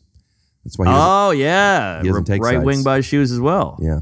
And we have all these dumb That's the wings. That's what the wings thing is meant for. Huh? His wings poster. Right wing. Yeah. Well, we also have all these dumb things where we're like, hey, are you... my friend had a Barstool sweater on. He doesn't know anything, but he got a free sweater. Sure. And they're like, what do you wear, Barstool? He's like, no, it says Nike. And they go, oh, okay. And he had a great point. He was like, Nike is like slave labor and sweatshops, but that's okay. But the Barstool is no good. Because they're projecting an identity exactly. onto this versus this. But I thought it was fascinating. And they know it. They know Nike is cool and Barstool isn't because they decided They decided, and that's it. And then if you go, well, actually, Nike's full of sweatshops, and they go, and you're like, what do you mean, You got to absorb that, but they don't want to be wrong. It goes back to what you said. They want to be right. No one ever goes, oh, you got me there. Oh, that's a good point. That's out. That was big when I was younger. Never thought of it that way. You know what? You changed my mind. You know, I got to be honest with you. I didn't really think that, but now that you say it, I think you're right. You have a good point. But seriously, no one says that anymore. No one. I think that's why comedy is so popular. And I think that's why podcasts are so popular, because everyone is in their little bubble, and then they get to go and watch somebody just say their shit or listen to somebody say their shit. And I think... Can't you listen to somebody say their shit if you just listen to people, though? No, because I think they're in their bubble and they're all saying the same stuff. I think people... We used to have to communicate all day long. We used to not have phones. We used to go to an office. We used to have community centers and like Cub Scouts and all these little things, like organized sports. That still exists. Yeah, we're just older. But I think people are less going to an office. They're staring at their phone more. People are splintered. They find their YouTube channel they love, and so we're all used to sit around and go, "Hey, see that Cavs game?" Or "Hey, what's new with you? Hot out." I like the "What's new with you" one. Yet you did. Yeah, I like that was your second version. Well, people used to be like, "What's new with you?" It's like, I think people avoid people more. Yeah, because social niceties take a little bit of work, and I think people just are pulling back on any discomfort, even if it's minute. And I think you need a little of that discomfort, which I think is why people are like, I'm going to live in a log cabin for 9 years now. That sounds uncomfortable. It's horrible, but they're like, I need to get back into reality a little bit. Yeah, I've talked about a fair amount how I think that uncomfortable people have like a bad idea of what uncomfortable means. Yes. Like, why are we so you need turned off by that? Here's a fun example. I thought of this the other day. A zoo for a panda. He's fed 3 meals a day. They're getting him to have sex. He's safe. He's not getting attacked by other animals. But I think an animal should be in captivity. That's the right thing to do. And it's the same with humans. Wait, you think an animal should be in captivity? No, should not. Sorry. What Clip did I it, say? Send it out. Oh, shit. An animal should be free. Right. That's just the right thing to do. But he might die. He might get eaten by a lion. I know, but that's the breaks. And I think it's the same with humans. Everything is so modern, and we're getting so much modernity. Everything is cushioned and ready. Amazon will send you whatever you want. You can order from the grocery store. Everything delivers. You get an Uber to go here. Fuck the subway. Fuck the bus. Everything is getting so curated and pampered that I think we're going nuts a little. I have we're in captivity. A somewhat biological way of explaining that. The same thing you're saying. Yeah. Huberman, do you know? Oh, yeah, I know this guy. He's great. He's good. He's like, I've been seeing, I guess also because now I follow him on Instagram. Maybe he always was, but I've known about him for a bit, and he has a podcast and there's clips and stuff. So, but I'm very interested in, I've been dealing with some hormonal stuff and seeing an endocrinologist and a geneticist. Really? I love making a hormone. Okay. Dude, this is a serious... Sorry. No, it's okay. Carry on. Normally wouldn't have done this, and this is going to be annoying, but I got to ask, because this is what we're talking about. When I said, dude, I'm being serious, you know that I'm just playing, right? Of course. Okay. Yeah. That's why I burped. Imagine shutting somebody down like, come on, man. It's when people do that, like if somebody, you guys are at a meal and someone's like, oh, I have to take a poop or something, and then people, come on. I was like, does that really affect your appetite? I hate when people do that. I'm 100% with you on that. How did that affect you? I know. If I shit on the table, I would still be surprised if it affects you. Exactly. Anyway, just take it easy with the hormone stuff. I don't like those jokes.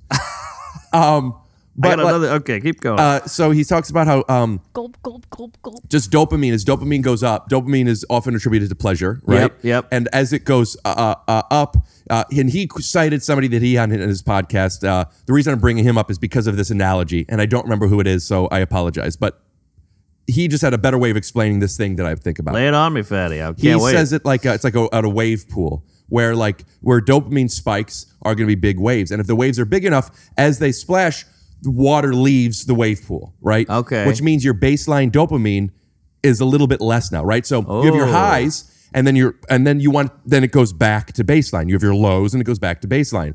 But the more you influence these highs with whatever activity that might be, sex and drugs or whatever things that are more immediate pleasures, where it doesn't give time to regenerate. These things, they're really high, and often your baseline, because the water is spilling out, which eventually it comes back up, but your baseline is lower, right? That's what the metaphor he was saying. But the point is, which I'm attributing to what you're saying, is these pleasures, and this isn't directly to dopamine. I do think it's actually a big part of it, but just these conveniences. You're ordering your Amazon packages. You're dating from home. You're watching. You don't have to go to the movie theater. You're doing everything from here, right? Another good one. You're getting these pleasures without putting in the work, and you're training yourself to think that that is life, and it isn't. It for isn't. multiple reasons. One, already at a certain point, you're just going to need sunlight and human connection going outside. But just from the baseline thing, after a amount of time, these pleasures are going up, and but now your baseline is going so low. So you're going to get to a point to where at a certain point, it's not going to be enough. Yeah. But you don't know, now you're reliant on that, and you haven't learned the skills on how to date and how to socialize and how to meet people and how to play. So I love conveniences. One of my middle name is Gregory. But at a certain point, you have to, like you said, have the rainy days. Yes. Because otherwise, it's just they're going to be baseline. And now people have rainy days and they shut down. They're just like, whoa, I can't handle this, because they've never experienced such discomfort. And so that's why COVID fucked us up. Whether you love COVID, hate COVID, whatever you believe on Speak COVID. to some of the people who love it. I think some people enjoyed staying home.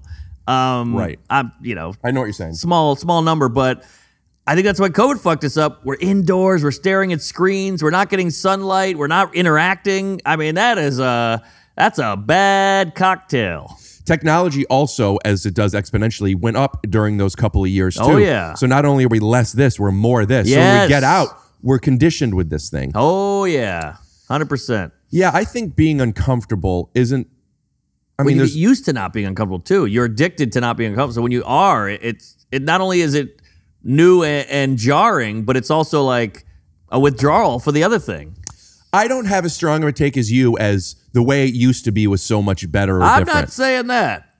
But I'm saying even pre-COVID and all that, things were uncomfortable. Agreed, but we absorbed it. We lived through it. I would agree, we had less options, so we had to. Yeah. There was I'll just message her on Instagram. Yes. But it's still hard. It's still being uncomfortable, being scared makes it hard to do the thing. Yeah, we're all scared. They call it the wall of awful. Have you heard this phrase? No. That's like, when you get an email from some guy and it's like a lot of legalese or very important, and something like taxes or something heavy duty where you're like, all right, I got to really hunker down and find my W-9 and send it in and all that. And you start getting nervous about it and you have anxiety and you just keep putting it off because it's a wall of awful. It's like brick by brick of like, am I going to do this right? Do I know how to do this? I have to do work. I have to hunker down and actually finish this. And you start thinking about all these bricks and you just go, I can't get over that wall. What's it called? Procrastination anxiety or something? Probably the same thing. Like you're more stressed having to do the thing than you would be actually doing the thing. Exactly. Yeah. There's also something that I'm not going to diagnose you. We talked a little bit about this in the first one, but there is something that I have a problem with that people that I think you probably would too, which is called executive functioning. Ooh, do you know about executive functioning? EF, lay it on me. I don't know how to define it. I'm actually curious. I'll look it up. But I know I used to struggle, and I still do. Definition with executive functioning. Things that were executive functioning, but I never recognized the pattern. And now I recognize, this is a thing that will always be hard for me. So just knowing that makes it easier for me to do it or give it to somebody to do. Yes, if they can. yes. In cognitive science and blah, blah, blah, blah, blah, blah, blah, blah, blah. Couldn't read the word. It's not a good enough definition. How do you define executive functioning? The phrase executive function refers to a set of skills. These skills underline the capacity to plan ahead and meet goals, display self-control, follow multiple step directions even when interrupted, and stay focused despite distractions among others. Oh, that's tough. I'm sure that's tough for most people. You sound like Liam Neeson in the beginning. A certain set of skills. Yeah. But yeah, no, 100%. So executive functioning is a thing that we're scared of. Mm-hmm. You do it enough, you get used to it. Yeah. Going up on stage with material that you don't know that works, even though it's part of the process, it's just scary. Of course, but this is it's supposed to be. Yes, you're fine with it because you've done it enough. When we're too scared to try something, we're never going to be okay being uncomfortable. Yeah. So that's where I do think being uncomfortable is like such a beautiful thing. Agreed. Because I used to get terrified before going on stage. And I'll sometimes get nervous. Same. Terrified? Terrified. Like more so than you felt your peers? Peers? Like, oh yeah, like, 100%, all the way. They were happy-go-lucky. I was trembling. Were you that way on stage or more so before? It took me a minute, but I would get comfortable. But at the beginning, I was a shaky mess. And before going on? Yes, big time. That before, that thing that we think it's going to be is so much harder than the thing. Yes, so true. But you don't know that if you don't do the thing. Well, that's the fist fight at 3 o'clock. We're fighting at 3 o'clock. It's 12, and I'm like, but then once you're in it, you're in it. You know, but that 12, 1, 2 o'clock, that was a nightmare.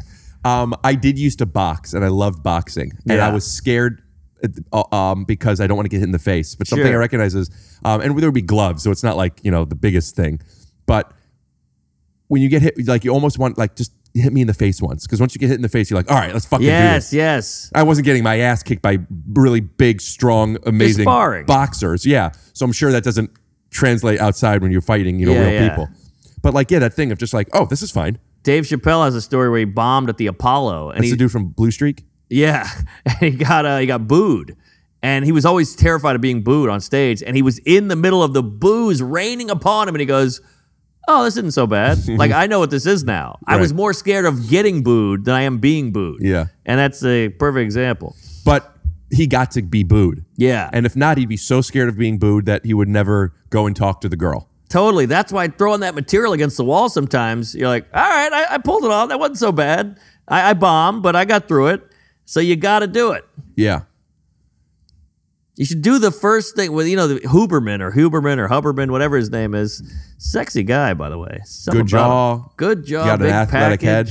Yeah, beefy. The beard. You could tell without the beard, he probably still has a good jaw. Yeah. The problem with him, though, and all these like guru health queefs, they're all like GHQs. You got to it's got to get sleep. You got to get sleep. You got to get 8 hours. It's a superpower. Sleep is your superpower. Then they're like, I get up at 4. I get up at 4 and I run 8 miles. Wait, does he say he gets up at 4? All these guys. But then he goes to bed at 8. Well, who goes to bed at 8? That's insanity. You're missing all the good shows. You got to go. You got to have a drink. You got to get dinner. I know people that go to bed at 9:30. A lot of people. Man, nerd alert. Huh? You're missing out on life. The nightlife, baby. Our whole job is at night. I need 8 hours. I love 8 hours, but I go to bed at 2 a.m. You did something that... Which one is it? Is it sleep or is it get up early? Sleep. Okay. Sleep. And if you need to get up early to do your stuff, go to bed earlier. Okay. You had a plane flight once. I remember you told me, and like plane flight. I'm sorry. It was an exciting flight. Flight. Oh, I see. Yeah, same joke. And you left at like 9. The plane left at like 9 in the morning or something, so you had to get to the airport at 7 or something. Yeah. Why? It was hell. Why not have a flight that leaves at 1? I had to be there. No, you were leaving. You were heading out. Yeah. This was when you were you were at Irvine or Bray or something. Yeah. And you were heading out. And I know why. Because you lose 3 hours on the East Coast, so I wanted to have a little daylight left. Why? Now you're not getting enough sleep. I could sleep on the plane a little. Well, then, you know what? I didn't think of it that way, and you're right. But everybody gives me shit. They're like, why are you getting up at 6 in the morning? You crazy? And I'm like, it will be hell, but I'm getting it over with. Right. So that's my whole thing. All right, well, that's the main difference between you and me. But I think these Huberman and all these other guys, these Lex Friedmans, Sam Harris, I've said it before, these guys are popular because we're in such a wishy-washy world now that I think we like just autistic, straightforward facts guys. Yeah. We crave it. But also, we could choose to take some of that, try it, and not. I love taking. I don't have strong takes on a lot of those people, but from what I've heard of Huberman, if that is his real name, because it might be Huberman, it seems to be less opinion based and more about like here's the science behind it. Here's why, and that works for me, as opposed to people having their takes of why like women need to be put in their place, and it's like, oh yeah, okay, well that's a whole other thing. But they treat it as fact. They do, yeah. But you bringing up how these people talk about to be a superhero and have their superpowers, something I wanted to actually show you based off of that. Executive planning, what's it called? Executive functioning. No. Functioning. When I was on your show, I showed you these trading cards. Yeah. These previous guests of mine that we turn into superheroes, and you and Sam were going to be one. Yeah. I don't have the card made yet. We have a way of making them. They'll be, but the time it comes out. But I want to show you this artwork, dude. Oh, and I what your can't cards wait. look like. I do trading cards. Scott Hepburn, unbelievable artist. Click here, and I make them a previous guest. And I would love to make you two with your permission and tell me how cool are these? Whoa, it's like a caricature of. Here, scroll down. There's Eric Griffin, there's Mark Maron, there's Blake Griffin. That one looks awesome. The new ones that, aren't these amazing? The new ones that just came out. Click the Vegas Dads. That's my family. Eric we Griffin go to looks like Vegas. Wario. It's he's Mr. Potato Head. Cousin Teddy. These are the Dragon Ball Z these guys. are the Aren't these family. awesome? These are so good. I mean, this brings me back to my youth. That kind of art. Love it. I'd love to be included in the Sam, card would you like to be a card? I would be honored.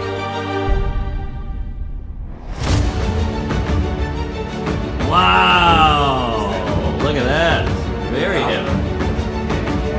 Hey, this guy's good. Yeah, Scott Hepburn. Great. I wanted to show you before I put them up, but we've had the cards they're so cool. Yeah. I'm a big collector and I'm big into that stuff. I have a box of cards at home. Of what kind of sports cards or No, comic book. Oh yeah? I had all of them. I was obsessed. Comic book collector, card collector. I had all of that shit. Do you collect still? No, but I got them. Now that you're making a little bit of money, you don't have any interest in getting some of those I holy was grails? 11. I felt like I was connected more to the comics. What does the age of 11 mean to you?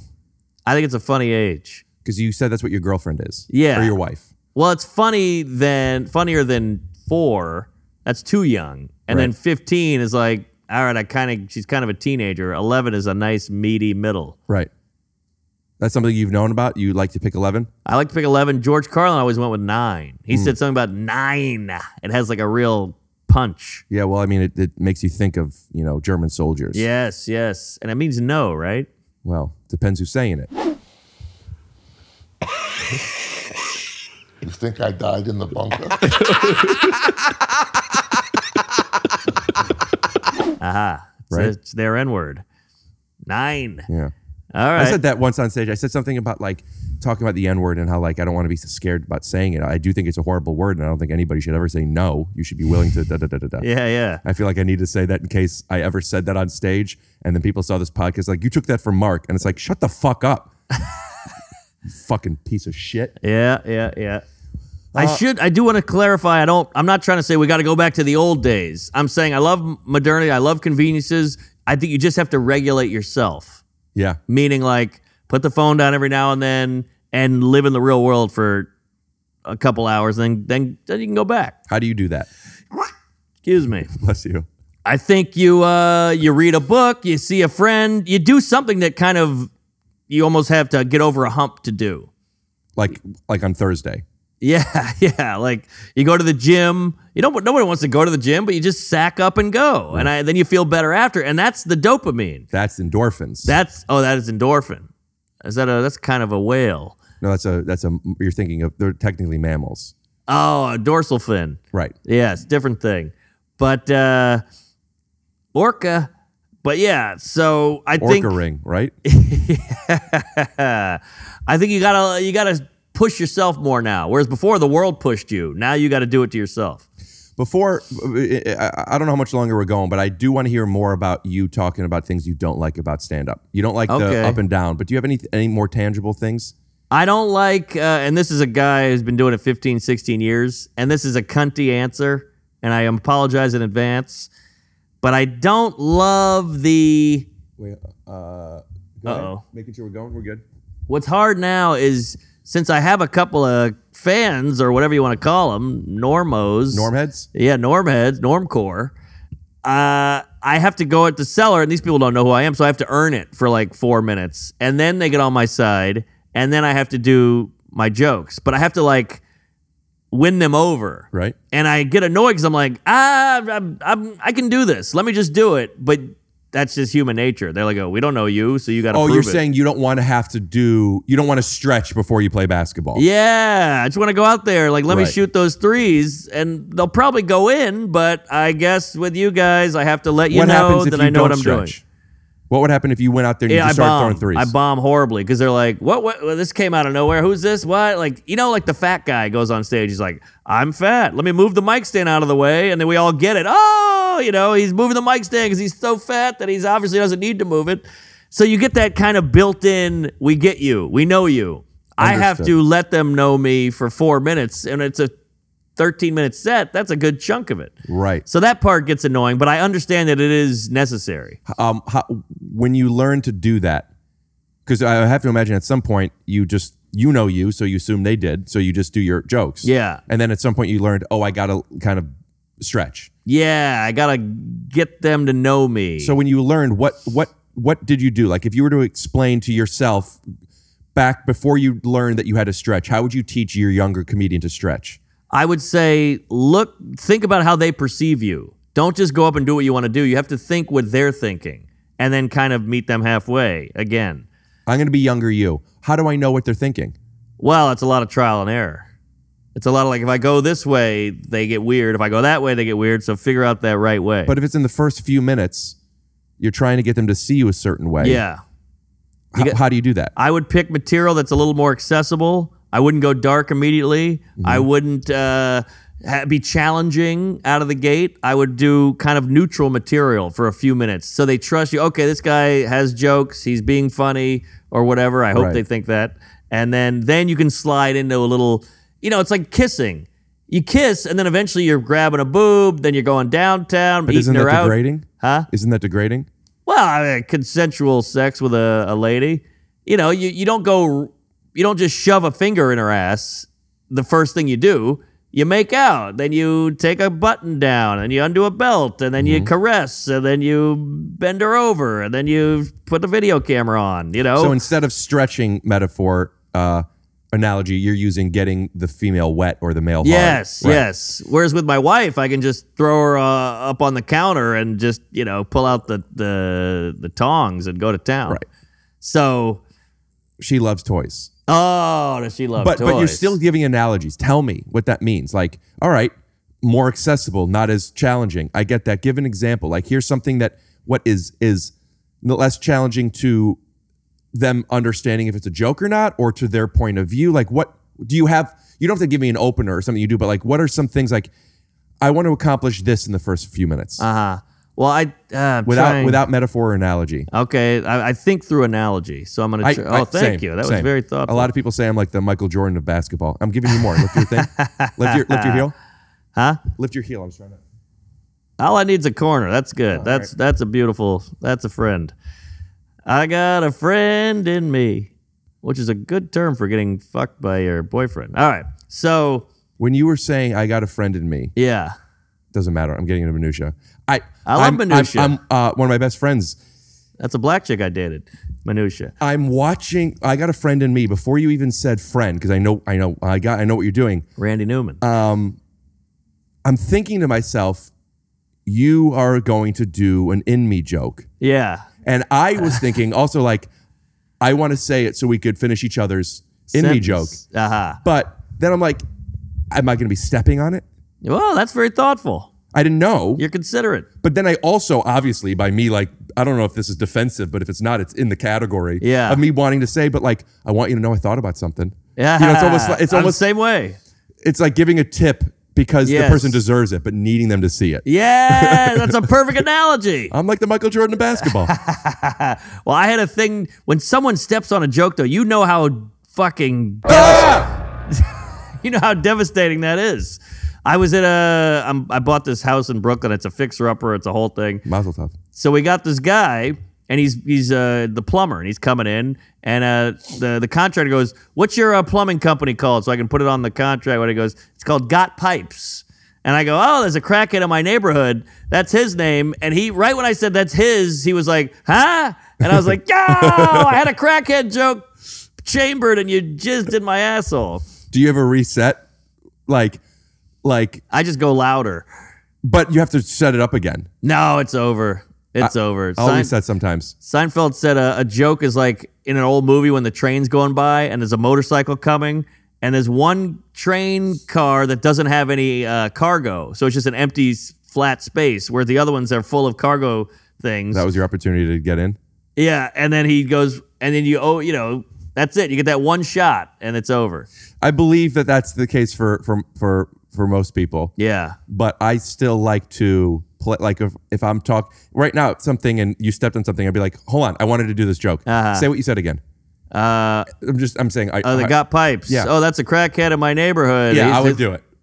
I would still do it. I would ask for the setup and do it again. Okay, well, that's also funny, though. That's another kind of a joke. Yeah, I think it's also a little like it's using self-awareness as an excuse, but I think it comes from me as a kid wanting to play with people so bad and me not being invited to the thing. So I need to be like, hold on. I want to play. I want to play. Yeah. I think it's that. I get it. But will you give me, I was going to give you that time, but like to think of without metaphor or analogy, like, all right, I'm about to go up. I need them to get to know me. I want to shoot some threes, but I got to get hard first. Yes. So, yes. What do we do?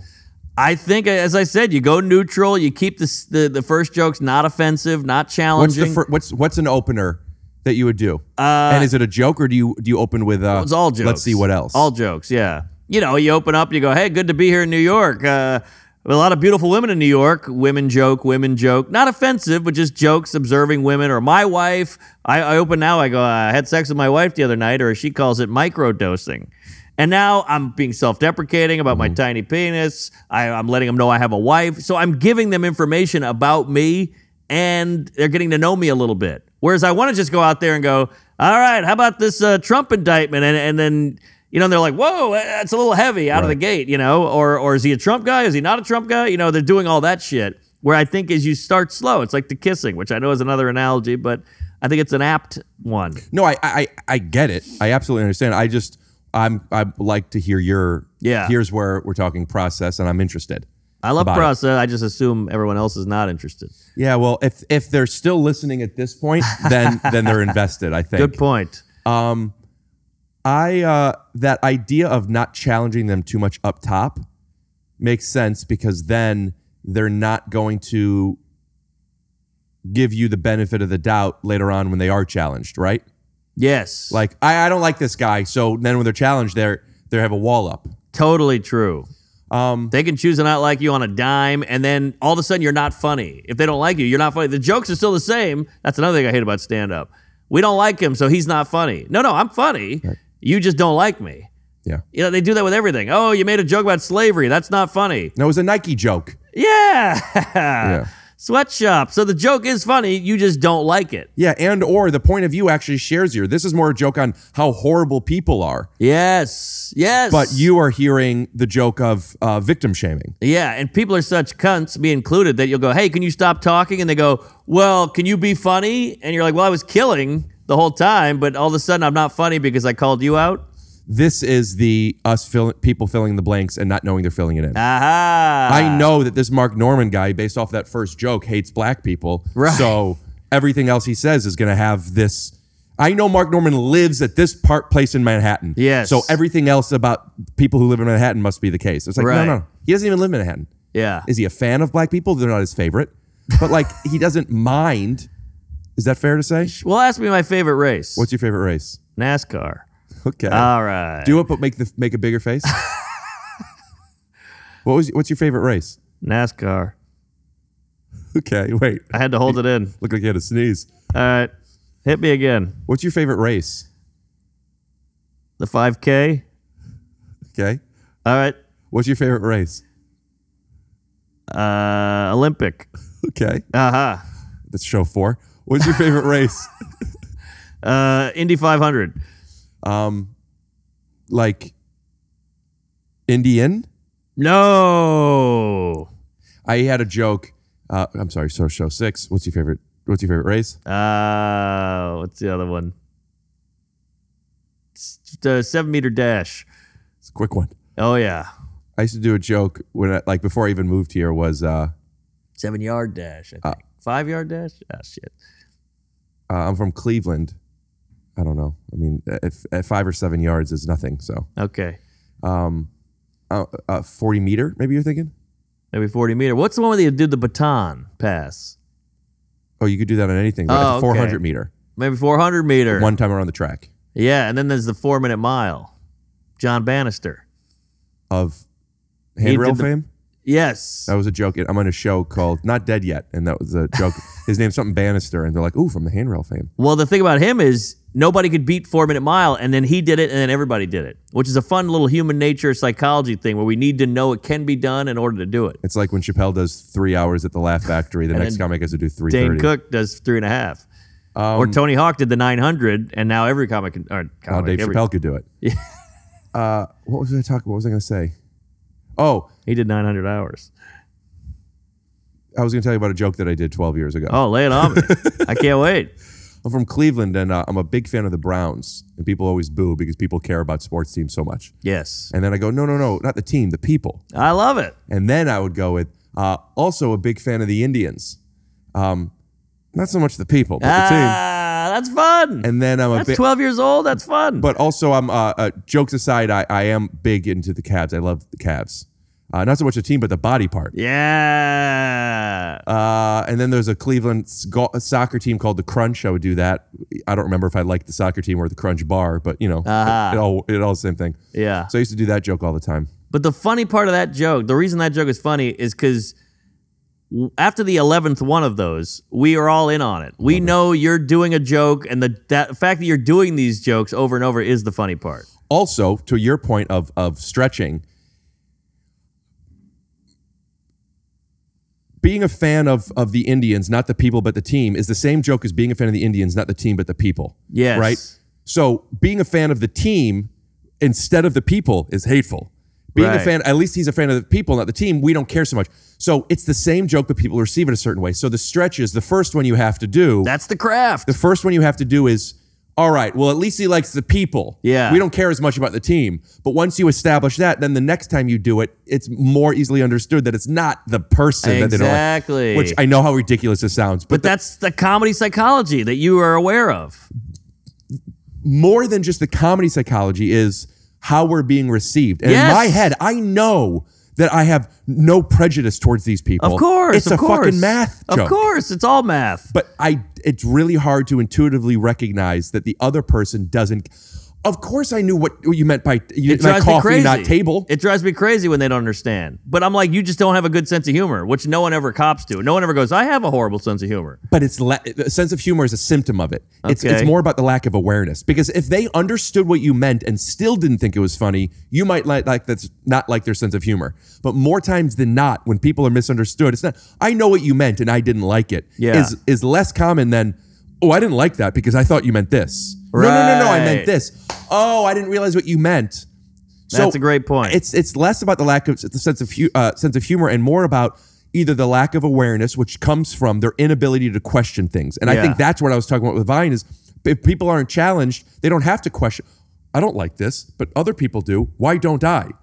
Not that I'm necessarily wrong. Oh, I don't like dark humor. Or I don't like this because it makes me think of my uncle. Whatever. I get it. It's like when people say country music sucks. Yes. It's like, you don't like country music. You're not into it. It doesn't suck. Clearly, there's a place for this. But why is that so hard to grasp? Because Indian food sucks. Because it sucks. That's why. I know, but I'm right. Maybe you don't like it. No, I'm right.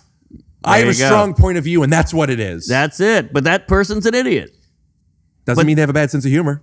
You know? If they just started questioning things, I think they would maybe like it more. I think they're not challenged enough. But is this a sign of the times, or is this just how people are? Listen, it's all inspired by Kobe, or Kobe? Jordan before him. The beef? I see. I was talking about is it LeBron is the best, or is it all the times were different. I just think that maybe it's the times, maybe not. I don't know the other times well enough. I do know that I ask a lot of questions. Me too. And people don't. Yeah. Well, SNL is a good example. You know, the is that Saturday Night Live? That's the one. And a lot of people go, SNL sucks. I was thinking that too. Yeah, everyone thinks the golden age was their come their childhood. Yeah. They're like SNL, Sandler years. When I was about 14, that was when SNL was really cooking. Chris Farley, and you're like, oh, it just happened to be when you're 14 every time. Yeah, which is funnier than 11 in that case because you get it more. Yeah. Yeah, I agree. Between being 14 and 21. Yeah. Though whatever year you were, if you like SNL at that time, you're always going to think that was the best. Exactly. You're going to think the basketball. Fuck that. It's Curry. It's too many threes. Everyone's so fucking soft. That's why I miss the 90s. That's because that's when you were 14 to 21. Exactly. Yes. Well, the guys do it with the 50s. The 50s, that was the greatest era. And you're like, well, yeah, because you were 14 and fucking Peggy Sue and your Malibu. You heard she got married at this point, though, right? A lot of people don't realize. I think that was Jim Carrey's first movie, or one of them at least. That's right. That and either Once Bitten or Earth Girls Are Easy. Now, why are you a cinephile? I love kids. No, yeah, I love movies. I watch a movie a week at least. Yeah. 12 Angry Men. I was like, I get what you were saying, but I also can empathize with your wife. Where like people like Casablanca is like the greatest movie ever, and like I put it on, it's like I can't do this. But try though. No, I'm not saying I'm right. Okay. I'm saying that's big. I'm like I can't. I want to watch something else right now. I get it. I totally get it. I feel the same way, but you can't say it sucks.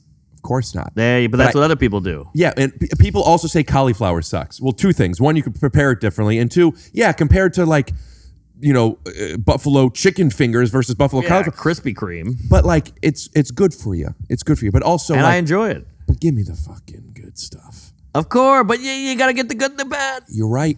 You're right. Get a cauliflower sushi taco or something. Yeah, but if I have to eat it for 2 or 3 hours while I'm sitting on the couch, it's like, give me some fucking color. And you're going to gas chamber her out with the farting. The cauliflower, whew, the gas. I love cauliflower. I love it too. And it's in everything now. Oh, yeah. It like really kicked up. Andy Haynes has this great joke about how cauliflower's agent must be like, all right, I know we were struggling, but we got you in pizza. And it's a great joke. I had a bit I was about how all the desserts, cookies found the way to cookie cake. Well, cookie like listen, you have Pop-Tarts, you could have cinnamon, you could have strawberry. Like all the categories of desserts are ice cream. They have different flavors of it. There's donuts. Now donuts is doing decent. They got the cronut, they got the different versions. Yep. Cakes have the cupcakes. They all try and find, but the cookie has found a way to not only have more flavors than any other treat, but to go out. Now we're cookie cakes. Now we're doing all the different cakes. We're collaborating with the ice creams. I mean, cookies and cream. You got cookie flavored things. Yeah, cookie dough. You got cookie dough. You got cookie dough that doesn't have the eggs. You literally aren't even supposed to make the cookie dough. Yes. Cookies have found a way. Cookie Crisp. Cookies are the cauliflower of the dessert world. I would throw another wrench in your asshole and go with the milk. We got soy milk, we got oat milk, we got almond milk, we got half and half. But let me tell you something. The cookie capitalized on that and still said you could dip me in all of them. Ooh, that's true. That's true. What the cookie has done that other desserts haven't, and they've done somewhat, like the waffle has done it with the chicken, but that's a novelty at a certain point. Yeah, that's on the fringes. The cookie has said, not only are we going to perfect ourselves, just like LeBron, we are going to find ways of making other things better. We're branching. Do you like ice cream? I eat too much ice cream. How about you put a little ice cream on a cookie? There is a cookie sandwich. Yeah, that's a category. It's not just like a la mode. A brownie a la mode is like a brownie with the ice cream. It's not its own thing. A cookie sandwich, what's the first word in cookie sandwich? Cookie. You don't even mention the ice cream. You're a cookie monster. Please, like, I get it, and it's funny. Just take it easy on me. I'm a sensitive boy. Okay, well, I will say this, though. The brownie dominated the cookie with weed. I see a lot more weed brownies than weed cookies. Yeah, may I? Yeah. Because they had to. Brownie wasn't enough. I think a brownie's pretty solid. Sure. But if the brownie was doing really well, it's like what you were talking about with the diner. Why do we need to have the eggs and the catfish and everything in between? If the brownie was really... Do you watch Shark Tank? Yeah, I love Shark Tank. Okay. Let's say you have a product, right? We'll call it a business, but you have a main hero product that is doing really well, and you're just your margins are great, your customer acquisition is low, you're going viral, you're selling stuff online, and then you're like, I want to get into retail. What are the sharks going to tell you? Boo. You're doing so well. Why get into that headache of things? Yes. Why get into that? Right. If the brownie was doing what the cookie was doing, it wouldn't be like, all right, we need to pivot into weed. Yeah. We need to, because by the way, the cookie could do weed, and it's done weed. Sure. But I don't care. They don't need it. Also, the brownie was big into weed back when people were making their own edibles. Yes. Now that edibles are like gummy, it's candy. gummies, it's chocolates. Yeah.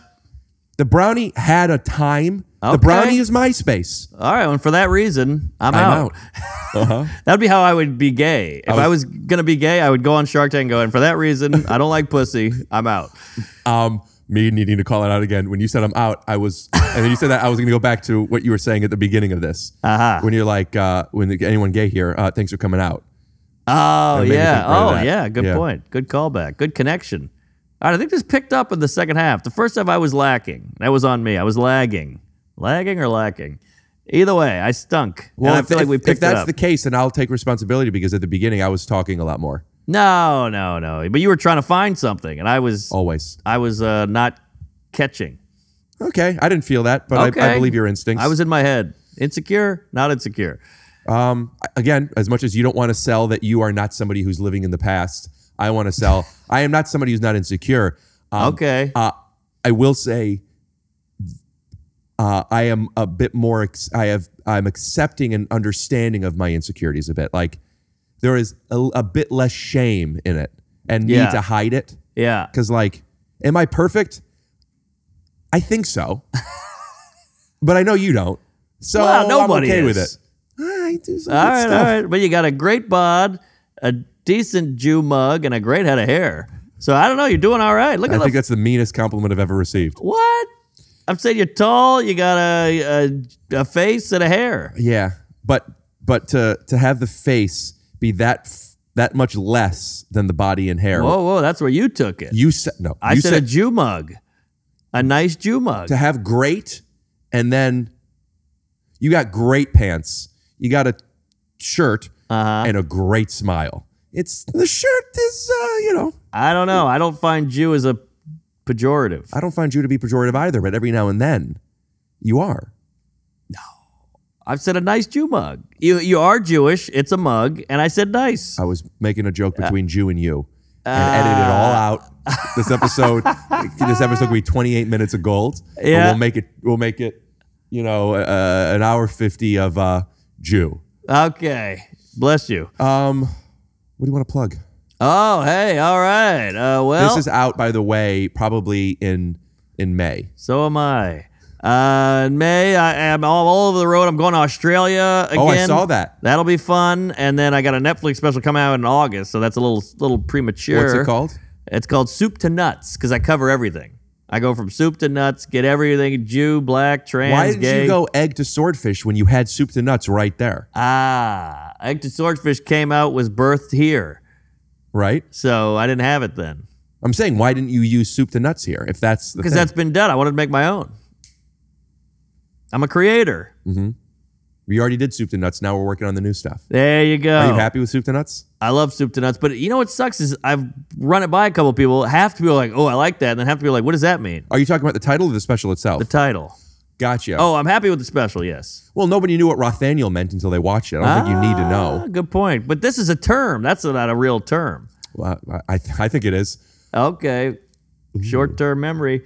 But yeah, soup to nuts. Happy with it. Shot in Chicago. Went great. Where'd you shoot it? At the Vic Theater. I performed at the Vic Theater once. What is Beautiful that, like 2,000 people? Nah, probably 950. And I didn't play there, or I knew it wrong. I was on the feels like it. Undateable tour. I'm not playing theaters, but like there was enough of us where it was. And I remember it was the first time I played a theater, and I thought it was really big. Yeah, it feels big. It feels, it's like my dick. It's small, but it feels all right. Right. But yeah, it went great and happy with it. But I am worried about the backlash because I really get a little dark. Right. So I'll just not look at the internet for backlash of comments or backlash of what that could do to your life. Due to my life, just say, hey, this guy's bad. We got to take him. Do you say no a lot? Huh? You say no a lot? A big N word. Huh. Yeah. Is there anything when you're watching, you're like, should I take this out? Maybe. I'm going to watch the edit soon and just feel it out. Who directed it? My buddy James Webb. Shout out to James Webb. Put his Instagram handle up here. The Chicago Pro. Is this your second hour special? No.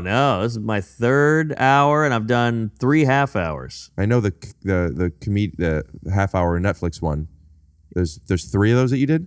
No, I did a half hour on Comedy Central. I did a half hour on Netflix, and I did a half hour on TYSO. One of those. Gotcha. Nobody saw it. I know.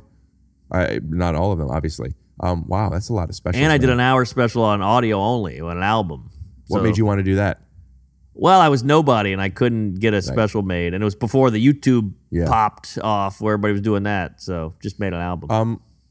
Are you comfortable talking money? And if you are, but not on air, I'll bleep it because I have a couple questions. I can talk money. What was the budget that Netflix gave you? They do the what David Tell calls the white guy deal, which is $200K, but you own it again in 2 years. And of the $200K, is that what it costs to produce, including your fee? Not really. It costs about that. So they pay you on top of that? No. So that's what I meant. I'm saying. Oh, sorry. So they'll give you $200K to make a special. You got to and if you can make it in $50, you get to keep the rest. Yes. Right. But it's got to be up to Netflix Right. scope, you know, Yeah. 4K, whatever the hell sound, Yeah. color correct. Right. But you don't make a lot. So it's really just a commercial for your act. Right. What was the budget going to, do you think? Huh? Did you rent the theater out? I did. So you get money on the theater because you get the payment for Right. doing So the you get the shows. ticket sales. You get the And tickets. did you sell it out? 4 times. And you filmed 4 times? Yeah. What made you want to do that? Because why not? Just in case. You never know what 2 you'll nights? get. 2 nights, 2 shows a night, but I fucked up because I booked it on St. Patty's Day. So Friday was a shit show. It's just a drunk mess. People getting Did you thrown not out, use much heckled. of that? Not much, but I got a couple zings in from Right. psychos, so we might pepper those Fun. in. 4 shows. What is it? 3,600 tickets. Whatever 950 is. Oh, I thought it was 900. Well, we'll call it 9 with the camera kills. Yeah, 3,600. There you 36 go. to 3,800. Good math. In 2 days. Yeah. Dude, that's fucking mental. Well, it's very exciting. But now you got to keep it going. Now it's this weird fear of like, I finally got to the mountaintop and now I got to stay up here. So that's a whole other fear. Stay up here means ticket sales, right? Yeah. It's you don't want that objective. You don't want to go look at a guy like beep this, but I mean the guy was on top of Mount Jizz and now he's mopping the floor. So you are going to, isn't that kind of a bummer? But it also makes sense. It is what it is. How superficial the success is there, because it's not about how funny you are anymore. Right. You know? Sadly. It's about, I want to make sure I sell at least as many, if not more, tickets. Yeah. And the more you sell, the harder it is to maintain that. Yeah. And once your tickets go down, you might be funnier, but that means you're... I know. But that's why I'm grinding, because I'm like, all right. Because you always think, hey, once I get there, I can just kick back and coast. But it's the exact opposite. Right. It's kind of like how you go to an open mic and you go, that's an open mic. It's 8 people in a room. I'll try some weird shit. The weird shit will die in there. You have to have killer material to get a response at an open mic. Yeah. You can try weird shit on a hot crowd. Right. It's a big misconception in comedy. I'll fuck around at the open mic. No, the open mic, you actually have to have hard jokes if you want to get a laugh. The people that are there and in a good mood and want to laugh, that's the easier crowd. I've thought about, you go see concerts and the musician is telling a little story about how he or she wrote that song. I came up with this one I got with my ex. I'm sorry, I didn't break up with her. She broke up with me, but I don't like people to know that. And then they fucking lose Kills. it. Yeah. Because they weren't expecting that. Must be nice. I want to do a special, I have so many special ideas. I haven't done any. I want to do one where I'm a musician and it's just between the songs. And it's just, and it's just like, that's great. It's like working really well, so you keep going. Yeah. You know? And then once it doesn't, and they also have the luxury of when something doesn't work, you go, I don't know, but what do I know? You tune it up a little bit, then you go into it, you know? That's a great idea. But I would do like 10 minutes of that. You don't do it a full special, but 10 minutes of that would kill. I want to tell you about another time because I that's love a great idea. I have so many special ideas that I've thought it's a novelty. It doesn't, you could do a special, but at a certain point, the fun part is that thing. Yeah. But yeah, I was thinking they don't have to be hours, they could be half hours, but they could be 10 minutes. Yeah. I think, too, a funny thing would be a eulogy. You got a coffin there. I did this. No way. I did. I used to have a bit where it was, and I would bring out and my such and such passed away. But they know how much important this is and travel there, and I couldn't miss a show, so I figured I could at least speak to them, here, and I would do the eulogy. Yeah. Almost like you're prepping what you would say for a eulogy, but I did treat it, and then I would start to cry. It was very performative, and people, it got too serious. That's gold. Did I step on what the bit was, or is that a similar thing? No, that's pretty much it. It was just an idea I had, but you did it. I did it at, not televised anywhere. But do you have it? We got to put that on YouTube. Oh, I probably do. On my flip cam, I bet you I do. Oh, we got to see that. I also had an idea of one I wanted to do for a late night thing was I gave a best man speech to my buddy John DeWalt and Allison Busma. Great speech. Oh, yeah? Killed. Oh, put that up, too. Well, it was so good, and it was also very divisive on what best man speeches are. Like, it was still heartfelt and real, but I was also doing a lot of the devices and deconstructing it. It was just fun. I was like, this is really good. Like, this is where my skill set shines. But that's content. So I thought that it might be fun to do for a late night set to be brought out with this subtext. I could say it, but I would love for it to be brought out. This next comedian, it was we had someone booked, not these words, some version of this. We had somebody booked, and they had to cancel. So the last minute, we were able to ask this next comedian who was on his way to the airport. His best friend is being married, and he decided to come. So I just want some way setting up basically so when I go out, in a tux or something. I knew I just came from the airport. Basically Yeah. something of like, I'm not supposed to be here. My best friend's getting married. He understands that this was a big opportunity, but I also want to make sure I, you know, could still give him the speech he deserves. Just framing it in the way, and then just doing a 5-minute best man speech. Love it. I love it. Wouldn't that be fun? That would be great. And you could do a whole series of these. Eulogy, best man speech, but it's just you're doing comedy, but they're in these weird environments. Yeah. I love that. An hour of like 12 specials. Yeah. 5-minute specials. That's gold. And you get to mix it up. Yeah. You know, because now a lot of people don't want to watch a full hour. They'll watch The Last of Us. They'll watch the whole season or Succession, but they'll sit there for 6 hours. But if you said, hey, you got to watch a 6-hour movie, they'd go, fuck you. For the same reason why I'm not that interested in Casablanca. Because it's just, they're just standing there and where's the fun? I know. You know? I know. There's no movement. Yeah. We've been conditioned. Guilty. Yeah. And maybe it's not a bad thing. And that's just how the world works. We speed up. All right. Well, I normally take Polaroids, but I don't travel with my camera. So what I'm going to do is I'm going to ask you to look into this camera. Yep. And smile like it's a Polaroid. 1, 2, 3. And we'll turn that into a Polaroid. Great. All right. And we'll, you know, put the website in the description and blah, blah, blah. Great. All right, dude. I love talking to you. Yeah, I think we had some moments in there.